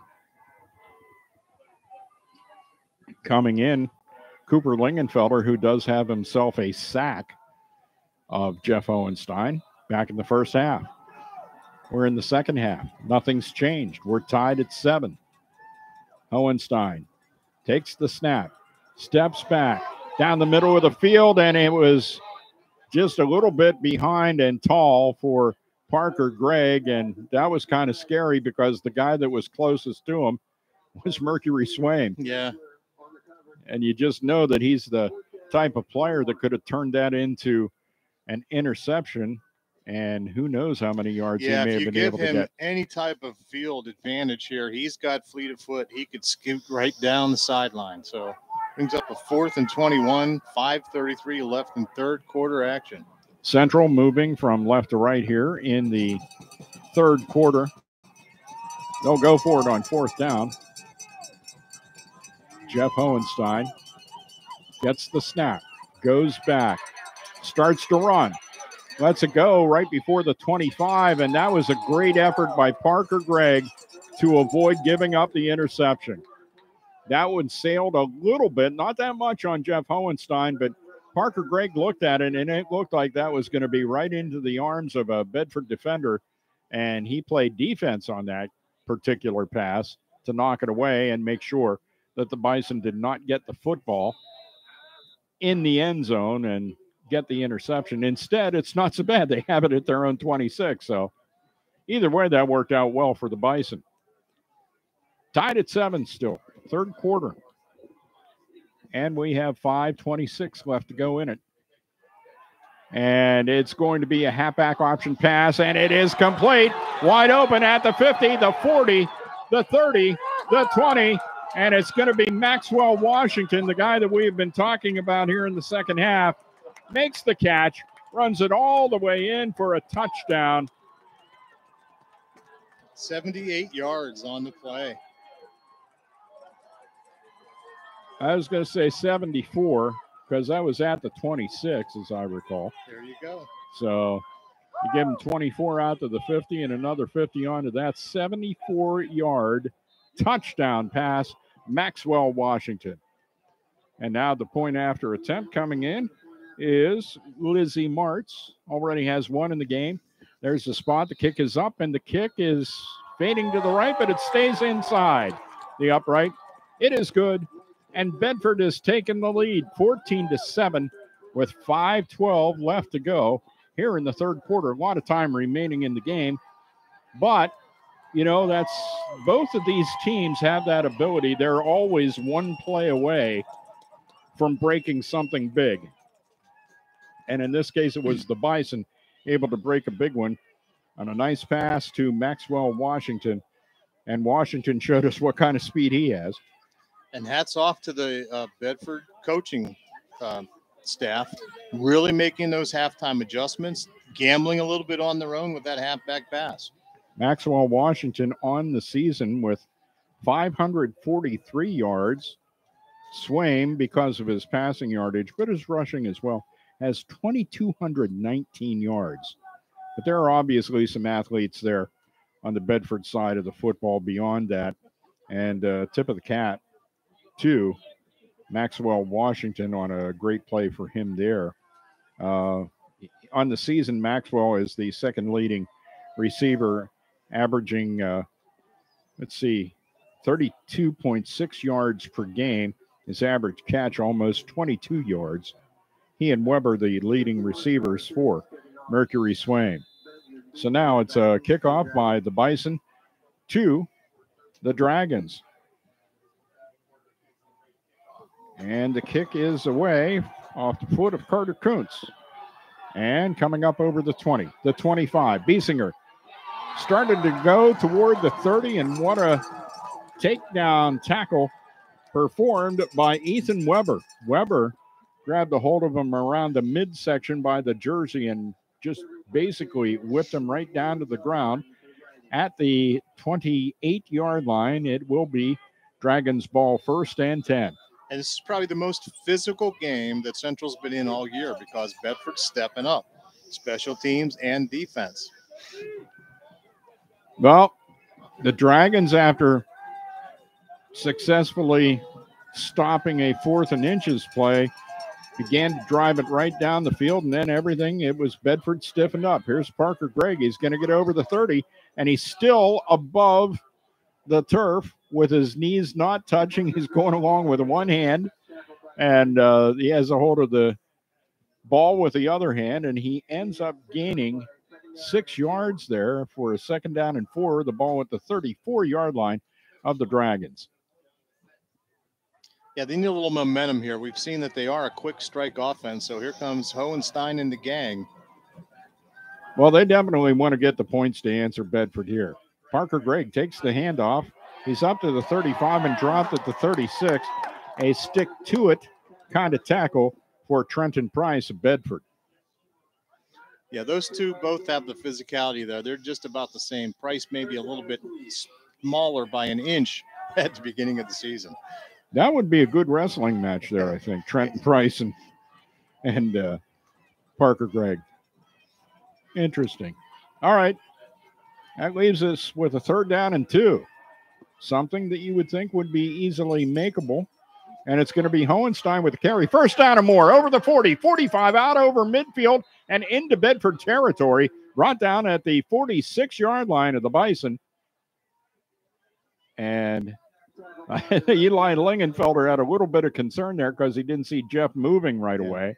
And it was just that he had a Bison laying on top of him. And some of those Bison are pretty heavy. Indeed, and Jeff tucked the ball and held on to it as well. So yeah, he did have that one fumble there got coached back up in the first half. Coached up a little bit on the yeah, sideline, you know. Yeah, he may have had his dad up him a little bit on the sideline. That may have been a little fatherly advice in the locker room. 1st and 10. Hohenstein back to pass. Has time. Lets it go. Lingenfelder catches it, but he's out of bounds. Yeah, just he had out one. of bounds. He had 1 foot that looked like it was going to stay in, and he never really had control of it to get the credit for the reception. How many times have we seen that play this year? Exactly. I like the call because that's going to loosen up some of that defense, and they only came with 4 on that defensive line for the Bison, so they're going to try to be a little prevent defense. I think the other thing we have to say, Lou, is whatever the blocking problem may have been for Hohenstein in the first half, they really addressed it. Now, one of the things is Hohenstein carrying the football for runs like he just did there as he gets over the 45 and is brought down at about the 42-yard line. And that will set up a 3rd down and 6, gain of 4 for Hohenstein on that play. And Max Washington on the tackle for the Bison. He's been all over the place here for Bedford. So once again, getting Hohenstein active in the running game seems to have changed the complexion here and what Bedford is able to do. Plus, I think there were assignments that were changed at halftime as well. 2 wide to the right for Hohenstein. Rolls to his right, looks downfield. It's going to heave it toward the end zone. It's short, and Lingenfelder almost came down with it. Guess who was there? Maxwell, Washington. And there is a flag on the play, probably a hold on the Central Dragons. We might have somebody downfield. Either way, it's probably going to be against Central. And they have the flag at the original line of scrimmage, the 46. Well, now that turns into a cloth bunny and jumps up to the 45. Oh, it's a block below the waist. So that's called against Central. And they're going to check to see if head coach Kevin Steele wants to accept that penalty, as this would roll that over to a 4th down, if I'm not mistaken, right? All right. That'll take it back. Wow, well, yeah, I'd have taken that penalty too, for Pete's sake. Yeah, that's a big one. Takes it back to the 41-yard line. Wait a minute. One too many. They're going to set it down at the 45 of the Dragons. So, ends up being a penalty of 10 and a 3rd down now and 19. A little muddle huddle there on the officiating crew. They're just making sure they get the call right and the placement right. So, well, they were particular about resetting the flag there at the 45, and that is a 10-yard penalty. So, nope, it's going to make it a 15. They're going to take it back to the 40. So, and now asking for an explanation is Lou's buddy Josh Waite. Yeah. So, he's going to lose that discussion. So yeah, he'll go back to the huddle for Central. So he got all the explanation he was going to get that time. So now it is a 3rd down and 24. Parker Gregg running. He's back to midfield and falls down forward to the 49 of Bedford. And he's 4 yards away. I'll make it 3 from where the down marker stands. So it is a 4th down and 14. And into punt, it'll be Ethan Eicher. So that was a drive that looked like it may be fruitful for the Dragons, but it ends up not being that. Bedford still leading 14-7. That one's high in the air and misjudged by Maxwell Washington, but it just bounces around there at the 16 and goes dead. So it'll be Bison ball, 1st and 10 at their own 16, third quarter with just 1:35 left. And it is Bedford up by a score of 14-7. And this is the deepest and the season that Central's been down by 7 with 1:35 left in the third period. They're not used to being in this position, Dave. No, they're not. One interesting thing there, as I stood up to check on the clock on the scoreboard, I see Lizzie Martz staying loose on the sideline for the Bison. You may call her in to go ahead and try for a field goal. Here's a big gainer this time as Swaim hands it off to Trenton Price, who gets out over the 30-yard line. They're going to mark him down at the 33, and that is a first down right out of the gate on this possession for the Bison. And right up the middle, nothing fancy about that. Had some good offensive line blocking there by the Bison. First down and 10. Another score here by Bedford would create a steep mountain for Central to have to climb. This time that handoff is going to end up gaining about 5 because of the refusal to go down. As once again, they was that Swaim that carried that, or was that Trenton Price again? That was Price again. Okay. He bounced off the first would-be tackler because he wasn't wrapped up and just kept going. So, Hunter Smith nailed him, about 2 yards up the field, but he just kind of bounced right off that, like Lou said, and ended up getting 5 out of the carry, a 2nd and 5.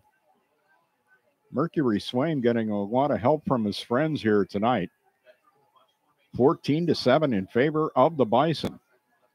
Swaim up under center.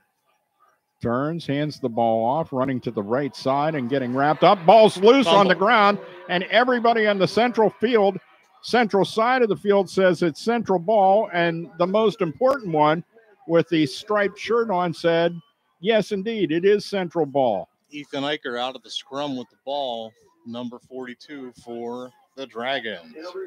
So they're going to mark it at the 41-yard line of Bedford, and an uncharacteristic miscue for the Bison to give up the football on a fumble. So it's 1st and 10. Now can the Dragons turn this into points? They almost have to, Lou, because there's serious momentum right now on the Bedford side of things. There's only 16 seconds left to go here.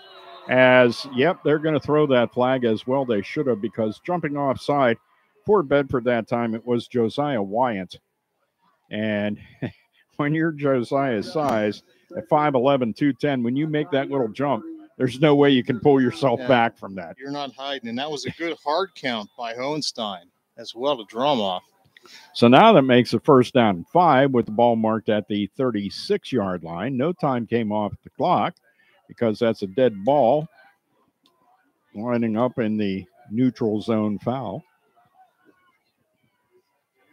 And it's Hohenstein handing the ball off. Hunter Smith falls forward over the 35-yard line, but not that far. They're going to mark him right at the 35. Let's give him a gain of 1 and a 2nd down and 4 as the clock has finished its way out of the third quarter. We have 3 quarters in the books, and perhaps a surprise to some for sure. It is Bedford with the lead over Central. It is the Bison 14. The Dragons 7, back with the 4th and final quarter of tonight's PIAA AAA State Championship first round game right after this on Mix 94.7. Hi, this is Ashley Miller, Office Manager and Event Coordinator for Park Hills Golf Club and Tavern 27. We are excited to be the host of your upcoming holiday events. Large or small gatherings can be accommodated in either our fireplace hearth room or our spacious banquet room. Choose from our extensive banquet menu or create a custom menu of your own. We are here to accommodate your every needs. Call 814-944-3313, extension 101 for more information. We look forward to seeing you here soon at Park Hills Golf Club and Tavern 27. 2027. Dr. Stephen Yanushak and the staff at Bedford Regional Urology would like to take this moment to wish all the young men on the gridiron a safe and exciting football season. Dads and paps, don't forget to get your prostate checked. Early detection is the key and will help make sure you're still around to cheer on your children and grandchildren for many football seasons to come. Call 814-623-0552. That's 814-623-0552 and schedule your consultation today at their Bedford office or their new Altoona location, 2950 Fairway Drive. This is Mix 94.7. Beginning the fourth quarter with a handoff to Parker Gregg. He is able to get inside the 30-yard line to the 29. That gain is good for a Central first down and a great way to start this fourth and final quarter, at least the scheduled final quarter. At this point, this could end up going to overtime. Lou, you never know. We're 12 minutes away potentially from the end of one of these teams' seasons. So here come the Central Scarlet Dragons. Tell you one of the things, how many times have we seen mercy clock in the second half? That's not going to happen tonight.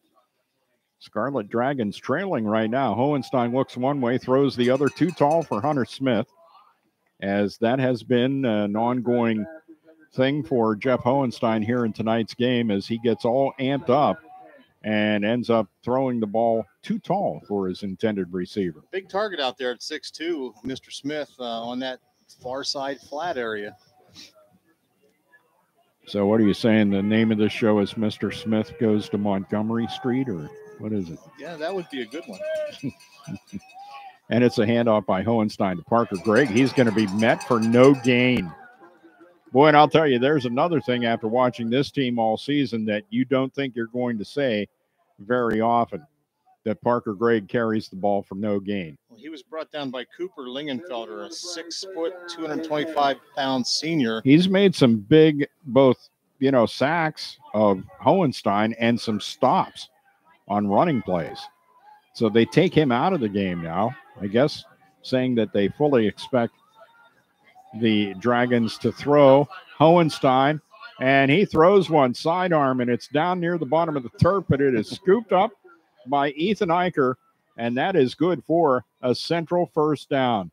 That's a little Pat Mahomes for you. A little Jeff Hohenstein special with a sidearm sling into Ethan Eicher, and he kept that from hitting the turf. I'll tell you what, you just think about every time you've seen Patrick Mahomes do that sidearm sling, and that's what we just saw. And as Central approaches the line, we get a whistle and a stoppage of play signified by the officials. And I think one of the players there has an equipment malfunction on the helmet. Equipment issue. And coming into the game then is John Burkett for Bedford. Okay, now we got everyone in with the proper equipment. Okay, 1st and 10. There's the handoff to Parker Gregg.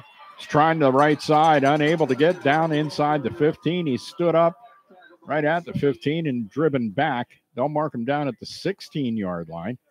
That's going to be a gain of just 2 and a 2nd down and 8 now for the Dragons. And that was Swaim on the tackle for the Bison.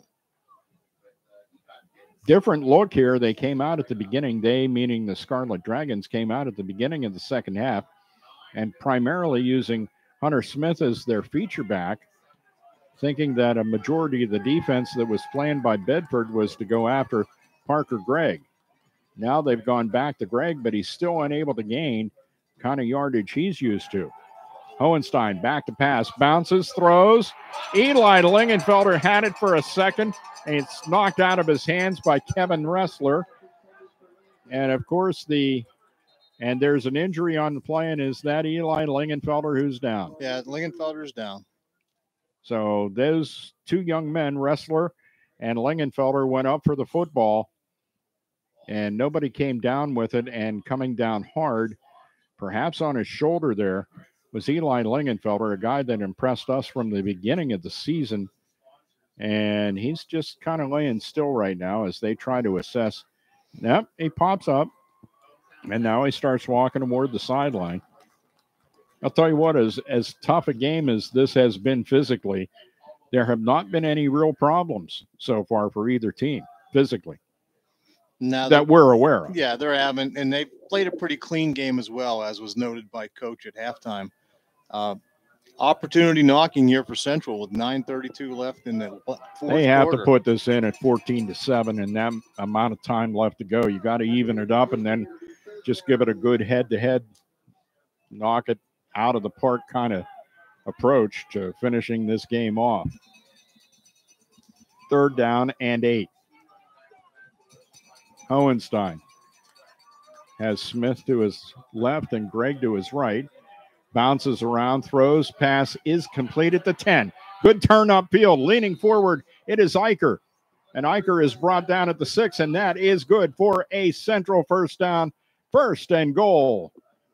Ball marked at the 6. Eicher averaging 13 yards a carry coming into tonight's contest. He's a big target as well, 6'1", 211-pound wide receiver. So Eicher, the end of his season's been pretty good, and there's a good sign as we see Eli Lingenfelder come back into the game off the sideline. So he only missed one play after after being belted around out there by Kevin Ressler. It's Hohenstein. He's going to carry it himself, and he's in. Touchdown. Central ties it. Well, not yet. It is 13-14. Central needs to get that extra point to tie this thing up. And it's an official timeout signaled here. Not sure what that's all about. Did you see a flag come in at the end? I see no laundry. We might have another one of those equipment issues. Okay. Well, this has been the biggest change. What we just saw there has been the biggest change for Central here in the second half, and that was turning Jeff Hohenstein into one of the runners here in the second half. He was just a quarterback throwing the football in the first half. He's still a quarterback throwing the football here in the second half, but he's had somewhere around, a half dozen carries or so here in the second half. He's got to be over 50 yards on the ground easy for the contest this evening. Smith in for the PAT. Point after by Hunter Smith to try to tie it. Spot's good, kicks up, kick is good. Nice job. And that makes the score Central 14 and Bedford 14. So here we go. There's a flag on the point after, and it's a roughing the kicker penalty against, or running into the kicker, don't know which, against Bedford. Yeah, and it's going to be on, I believe, Swain. 9:02 left to go in the game. Score tied at 14.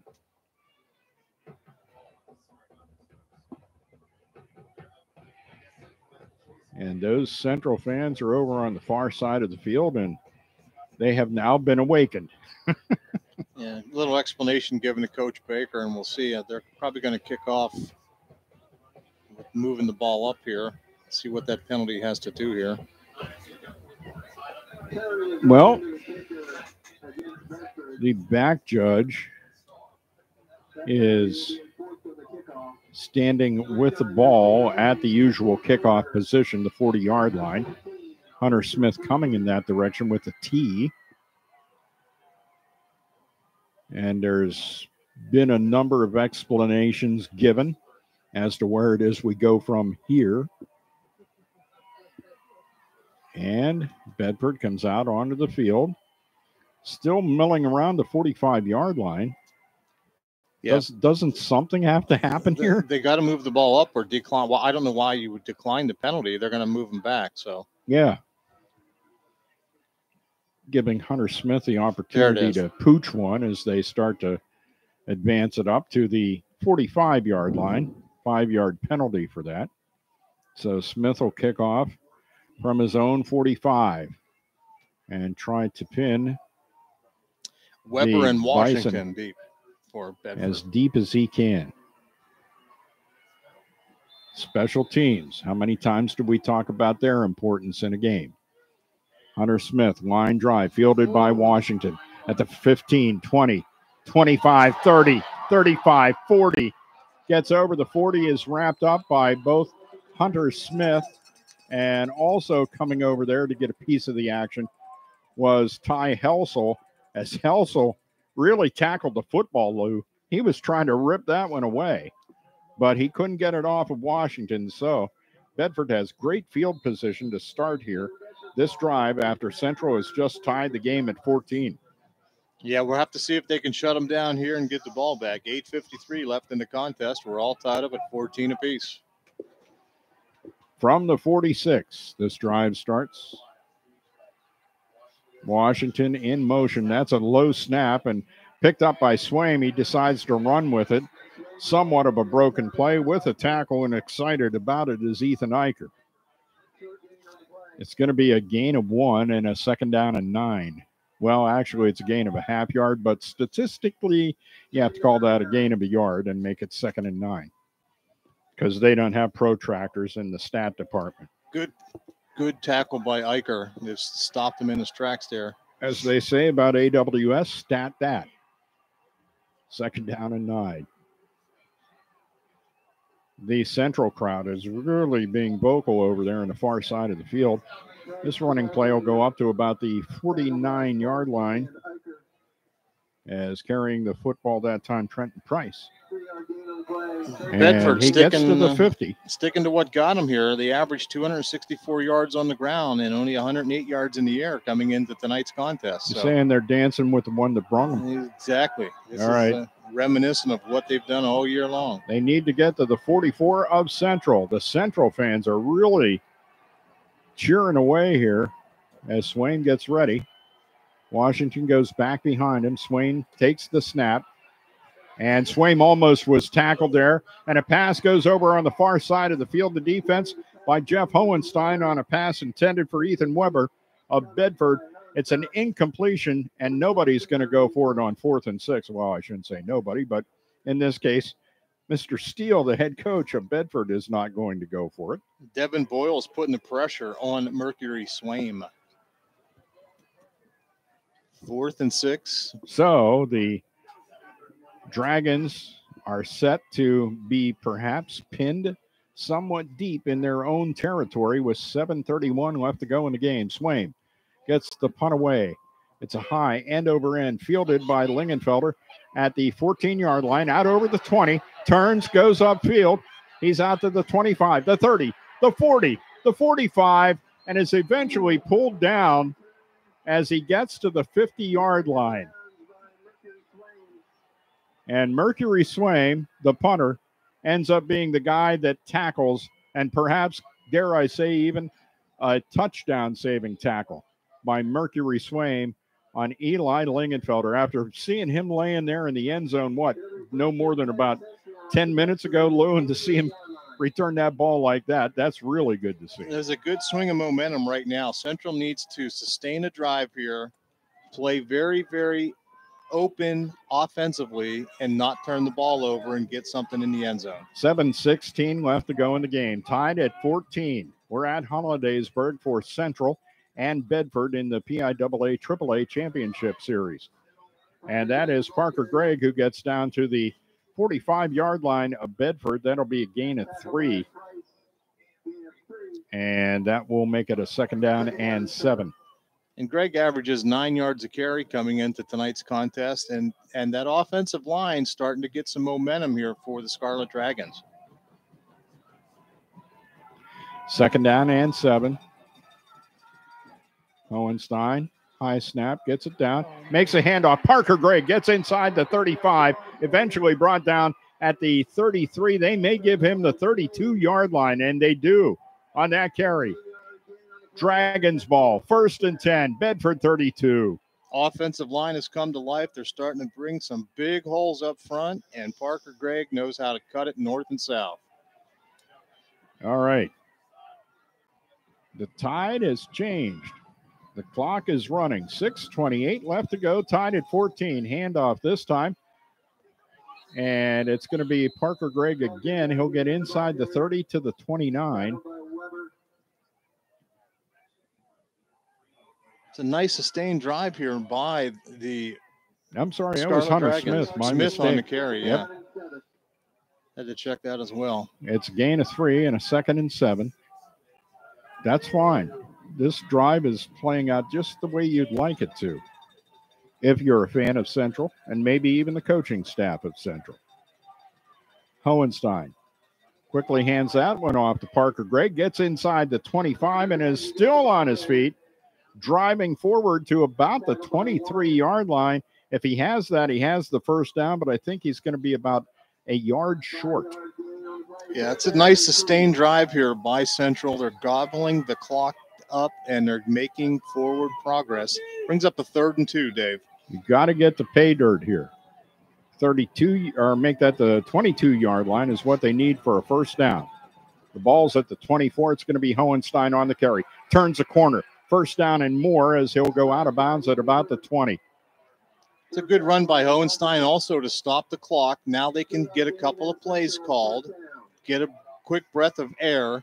And, you know, the cold tonight, as we talked earlier, Dave, is not going to affect these young men. When you're playing, you're into the game, into the momentum. You don't feel that cold out there. Well, and especially in light of the fact that the wind is not a factor here tonight at all. The flag laying limp against the flagpole here in Hollidaysburg. Hohenstein hands the ball off. Parker Gregg gets inside the 15, brought down around the 10. I think he may have another first down. That could be a 10-yard gain on the carry for Parker Gregg. And when you look out across the field, you see 3 linemen downfield 8 yards making blocks, sustaining blocks. The offensive line has kicked it into gear right now for the Central Scarlet Dragons. Well, here's the situation. Central can get a first down. They don't have to go into the end zone. They would be about a half yard shy of the goal line if they do get that first down. Whatever it takes. 4:44 left to go. And there goes Hohenstein. Nice carry inside the 5, brought down at about the 4. Jeff Hohenstein has turned into maybe the feature running back here in the second half. Now, he got a little skinny when he hit that line of scrimmage, turned sideways and kept lugging forward. So after a bit of concern for Central fans and coaches, now the team has kind of taken that slap in the face from Bedford and turned it into momentum, favoring Central. Hohenstein takes the snap, rolls to his right, cuts toward the end zone, and he makes it Touchdown. in. Jeff Hohenstein with a dive at the goal line, gets in around the pylon and makes the score. Central 20, Bedford 14. What a turnaround here. And he's hard to account for because you're so worried about those big offensive backs, those wide receivers. You got to account for Hohenstein. He ran to the wide side of the field for 6 on a 4-yard gain. Oh, you know what, Lou? That's a part of their game that they have not had to use that often. And it makes it it's always been there, and we've seen it from time to time, but now it's actually something they can lean on.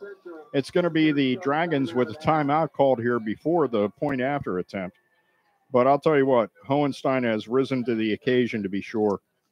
Do want to thank our sponsors who are with us and have been so throughout the course of the season.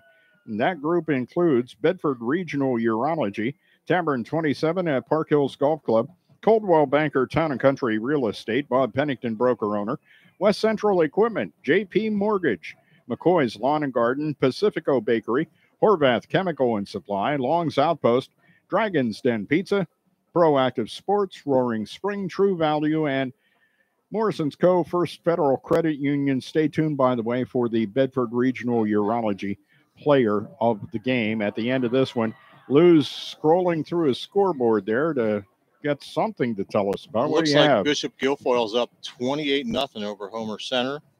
Juniata Valley up over Portage, 21-7 in the Setting fourth up quarter. a heck of a championship game, huh? Northern Juniata Valley Bedford. and BG. Northern Bedford bounces back. They're up 28-14 over Reynolds.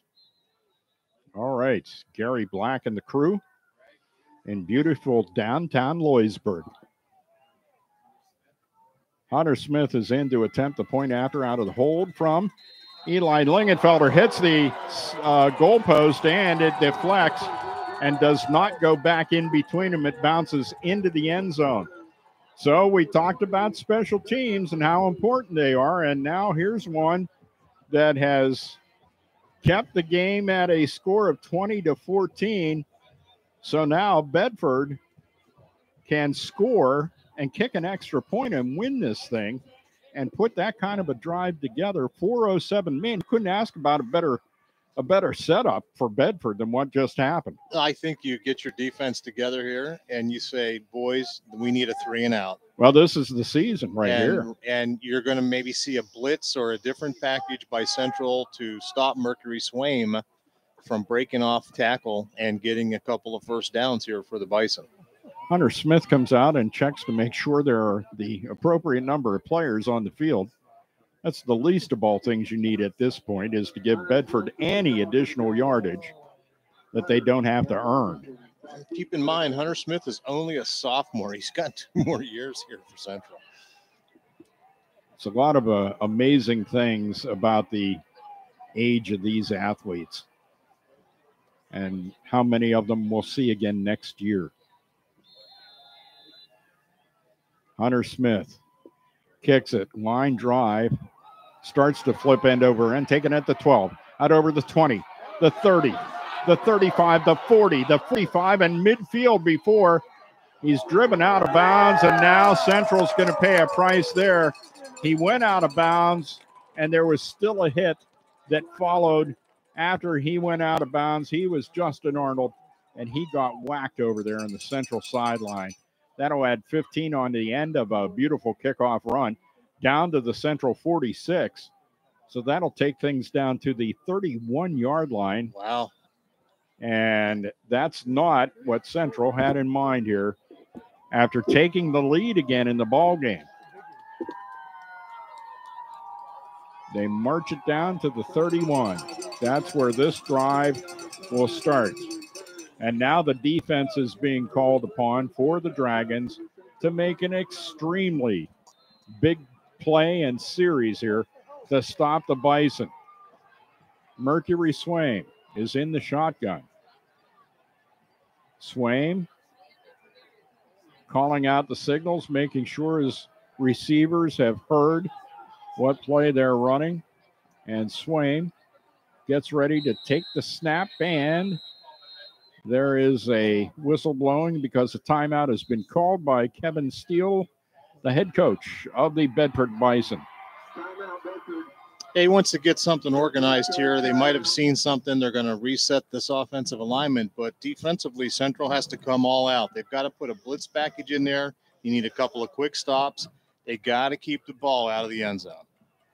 And this is one here where you saw that flag fly on the far side, and that's just the kind of thing that you do not want to see in the postseason. And it was bad enough that if you're a Central fan or member of the Central coaching staff, it's bad enough that they got across midfield on the kickoff return, but then you gave them 15 more free ones after that. All right, timeout's over. Everybody's off the field, almost everybody. And now here we go. Play clock is rolling. 3:57. Swaim to his favorite receiver, Maxwell Washington, turns it upfield, cuts inside the 15. He'll be brought down at the 10. It'll be a first down, and I think they're going to mark that right at the 10, so it's going to be a 1st and goal, I do believe. Yeah, Washington has got to be some type of track person. He just hit that outside, and he was down. He was down the field quickly. Pass off to the right side, and Bedford, the only problem they have going on right now, but it's not a problem really, but they may score too quickly if that's a thing. Clock down to 3:33. Swaim up under center. Washington with the move, and Swaim is met immediately. Fumbles the ball. Central has it. Unbelievable. Mercury Swaim Swaim trying to pull any number of Central players forward with him after he got to about the 9-yard line. And now Swaim is holding his hands up on his head in disbelief of what has just happened. A turnover at the 10-yard line. And Central has to figure out a way to get a couple of first downs here with 3:23 left to go in the game and drag this out so that they could win by 6. Well, if we're to believe those rankings, we're watching the number 1 and number 2 AAA teams in the state doing battle here, and it's that kind of game. Hohenstein with a handoff. That one goes to Parker Gregg, and Gregg gets out over the 10, or does he? So look at the side judge walking in right at the 10. Yeah, it's hard angle from where our purview is up there. That it is. In the bird cage. So timeout. Timeout called by Bedford. So now the Bison are down to one timeout remaining here till the end of the game. 3:18 left to go in it. And it's Central 20 and Bedford 14. What a game, Lou. That's a good timeout for Bedford because, Sure. again, they're trying to save time on the clock. Something even at the collegiate level we've seen recently coaches not be able to do. Yep. Manage the clock for opportunity. And that's what Bedford needs. But right now, Central needs to take the time off the clock. It's 2nd and 9. They need to get a first down, methodically move the ball down the field, be patient, but that offensive line comes into play right now. Can they get a first down for the Scarlet Dragons?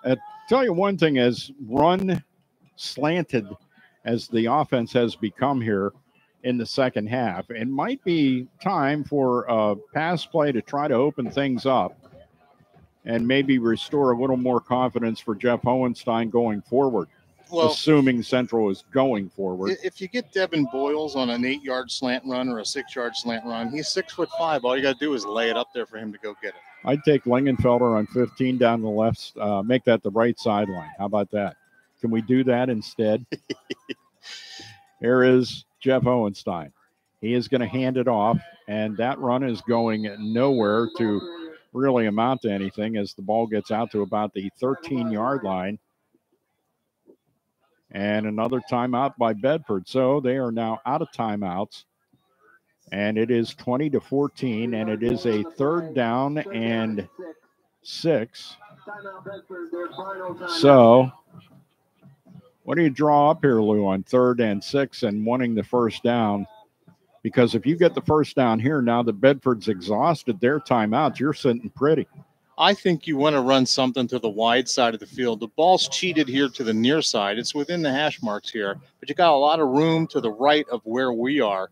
So maybe something off tackle, spring something, pick up that 6-7 yards and keep it in bounds and keep the clock rolling. I mean, that's what I'm drawing up right now. Something off tackle. Show a little power move to the near side here, but go off tackle to the wide side. The big question is, what must be going through the mind of Mercury Swaim right now to have that ball come out right at the 10-yard line on a play that he's run how many times this year? Hundreds. And never fumbled. And never fumbled. Right, hundreds. So that's the pressure, and again, that's why they play the game. That, my friends, is playoff football. Maybe the biggest 3rd down of the season now for Central with Jeff Hohenstein. Set to take the snap out of the pistol. Gets it. He's going to run the ball. He gets it up over the 15, started to go toward the 20. He needed to get the 20-yard line to pick up the first down. He's going to be short. And there's an injured Bedford player that goes down on the play. It's going to be 4th and 1, and there is no way that Dave Baker is going to do that riverboat gamble again, because this is darn near as identical to what happened in the first half as you can get. I don't know. I'm not doing it, baby. I'm telling Hunter to get that leg out there and give that baby a ride. Yikes. Unfortunately, they did not take a lot of time off the clock. We still have 2:59 left in the contest. So injured player who pops right back up after the trainers go out and look at him. That was Josiah Wyant, a key member of the Bedford football team, and his friend went out there to help him. Cooper Lingenfelder. It's no small guy. If you need somebody to help get you up off the ground, Cooper's the guy you call. Yeah. That's like calling for a tow truck. I was going to say that's that tow truck mentality. All right. Well, it is the Dragons up by 6, 20-14, as time is dwindling away, but not quickly enough for Central fans and coaches, because we're just under 3 minutes at 2:59, and now the clock rolls. And it is off and running. It is 4th down, and they are unbelievably going to try for this. I'm just not taking this chance, but Dave Baker's going to. Hohenstein. They may be trying to get them to jump, and it sure looked like they did, but nothing called. 13 left on the play clock. Trying the hard count again. And 6 seconds left. on the play clock. Hohenstein, nope, turns and calls timeout right before the clock gets to 0. So they took all that time off the clock, got it down to 2:20, and now they will punt the ball. And I did not think that Dave Baker was going to actually try to make that. I understand what was going on there. We see that a lot. And sometimes as a fan, that gets a little frustrating because it's like, oh, man, they're going to do this, and you know they're not actually going to go for it. And they didn't. That was good strategy, though. That clock management comes into play. It's down to 2:20. Yeah, you drained, 40 seconds, or 40 seconds off the clock because of that injury stopping the clock. So they take 40 seconds off and get you a little bit closer to maybe moving on in the state championship tournament. So now on 4th down, you see Hunter Smith standing back there. No, that isn't Hunter, is it? Or is it? Yeah, okay. That 3 got a little twisted up there and kind of looked like a different number. There's the snap, and the kick is away. Good line drive kick. Hits at the 50, continues to roll. Started to go the wrong way for Central's liking and is down at the 42-yard line of Bedford. So in essence, you could say the whole season comes down to this. No, that it does. The defense, for both of these teams. Defense for Central needs to step up, and the offense for Bedford just needs to do what got them here. And we'll see where the cards fall here in the next 2 minutes and 12 seconds. As Lou said, 2:12 left to go to the end of this game. It is Central up by a score of 20-14. All the fans on the Central side are standing up. The Bedford fans are not. They're right in front of us. The Central fans are into it, to say the least. Swain with a little flare pass to the side. It is complete to his favorite target here in the second half, Maxwell Washington, and rightfully so. Washington's been a heck of an offensive force here for the Bison. Stayed in bounds. That's one good thing Central did. And now Bedford is just kind of taking their time here, not something that they have the luxury to do, as the clock is now down to 1:45 left to go. Swain in the shotgun. Here comes a blitz. And getting away from it is Swain. Still looking for a target. He's hit as he throws, and that's going to be incomplete. Hit him just at the right time. And the pass was intended out there for Ethan Weber, and they hit him on the side, and that just threw that pass into a direction that, well, Mercury Swain did not want it to go. It sets up a 3rd down and 7. Ethan Eicher leading the defensive pressure there from a blitz. That was a great blitz. That inside linebacker position. So you betcha. Bedford in no hurry. I don't understand this at all. Well, the clock is stopped on the pass incompletion, so 1:35 left to go.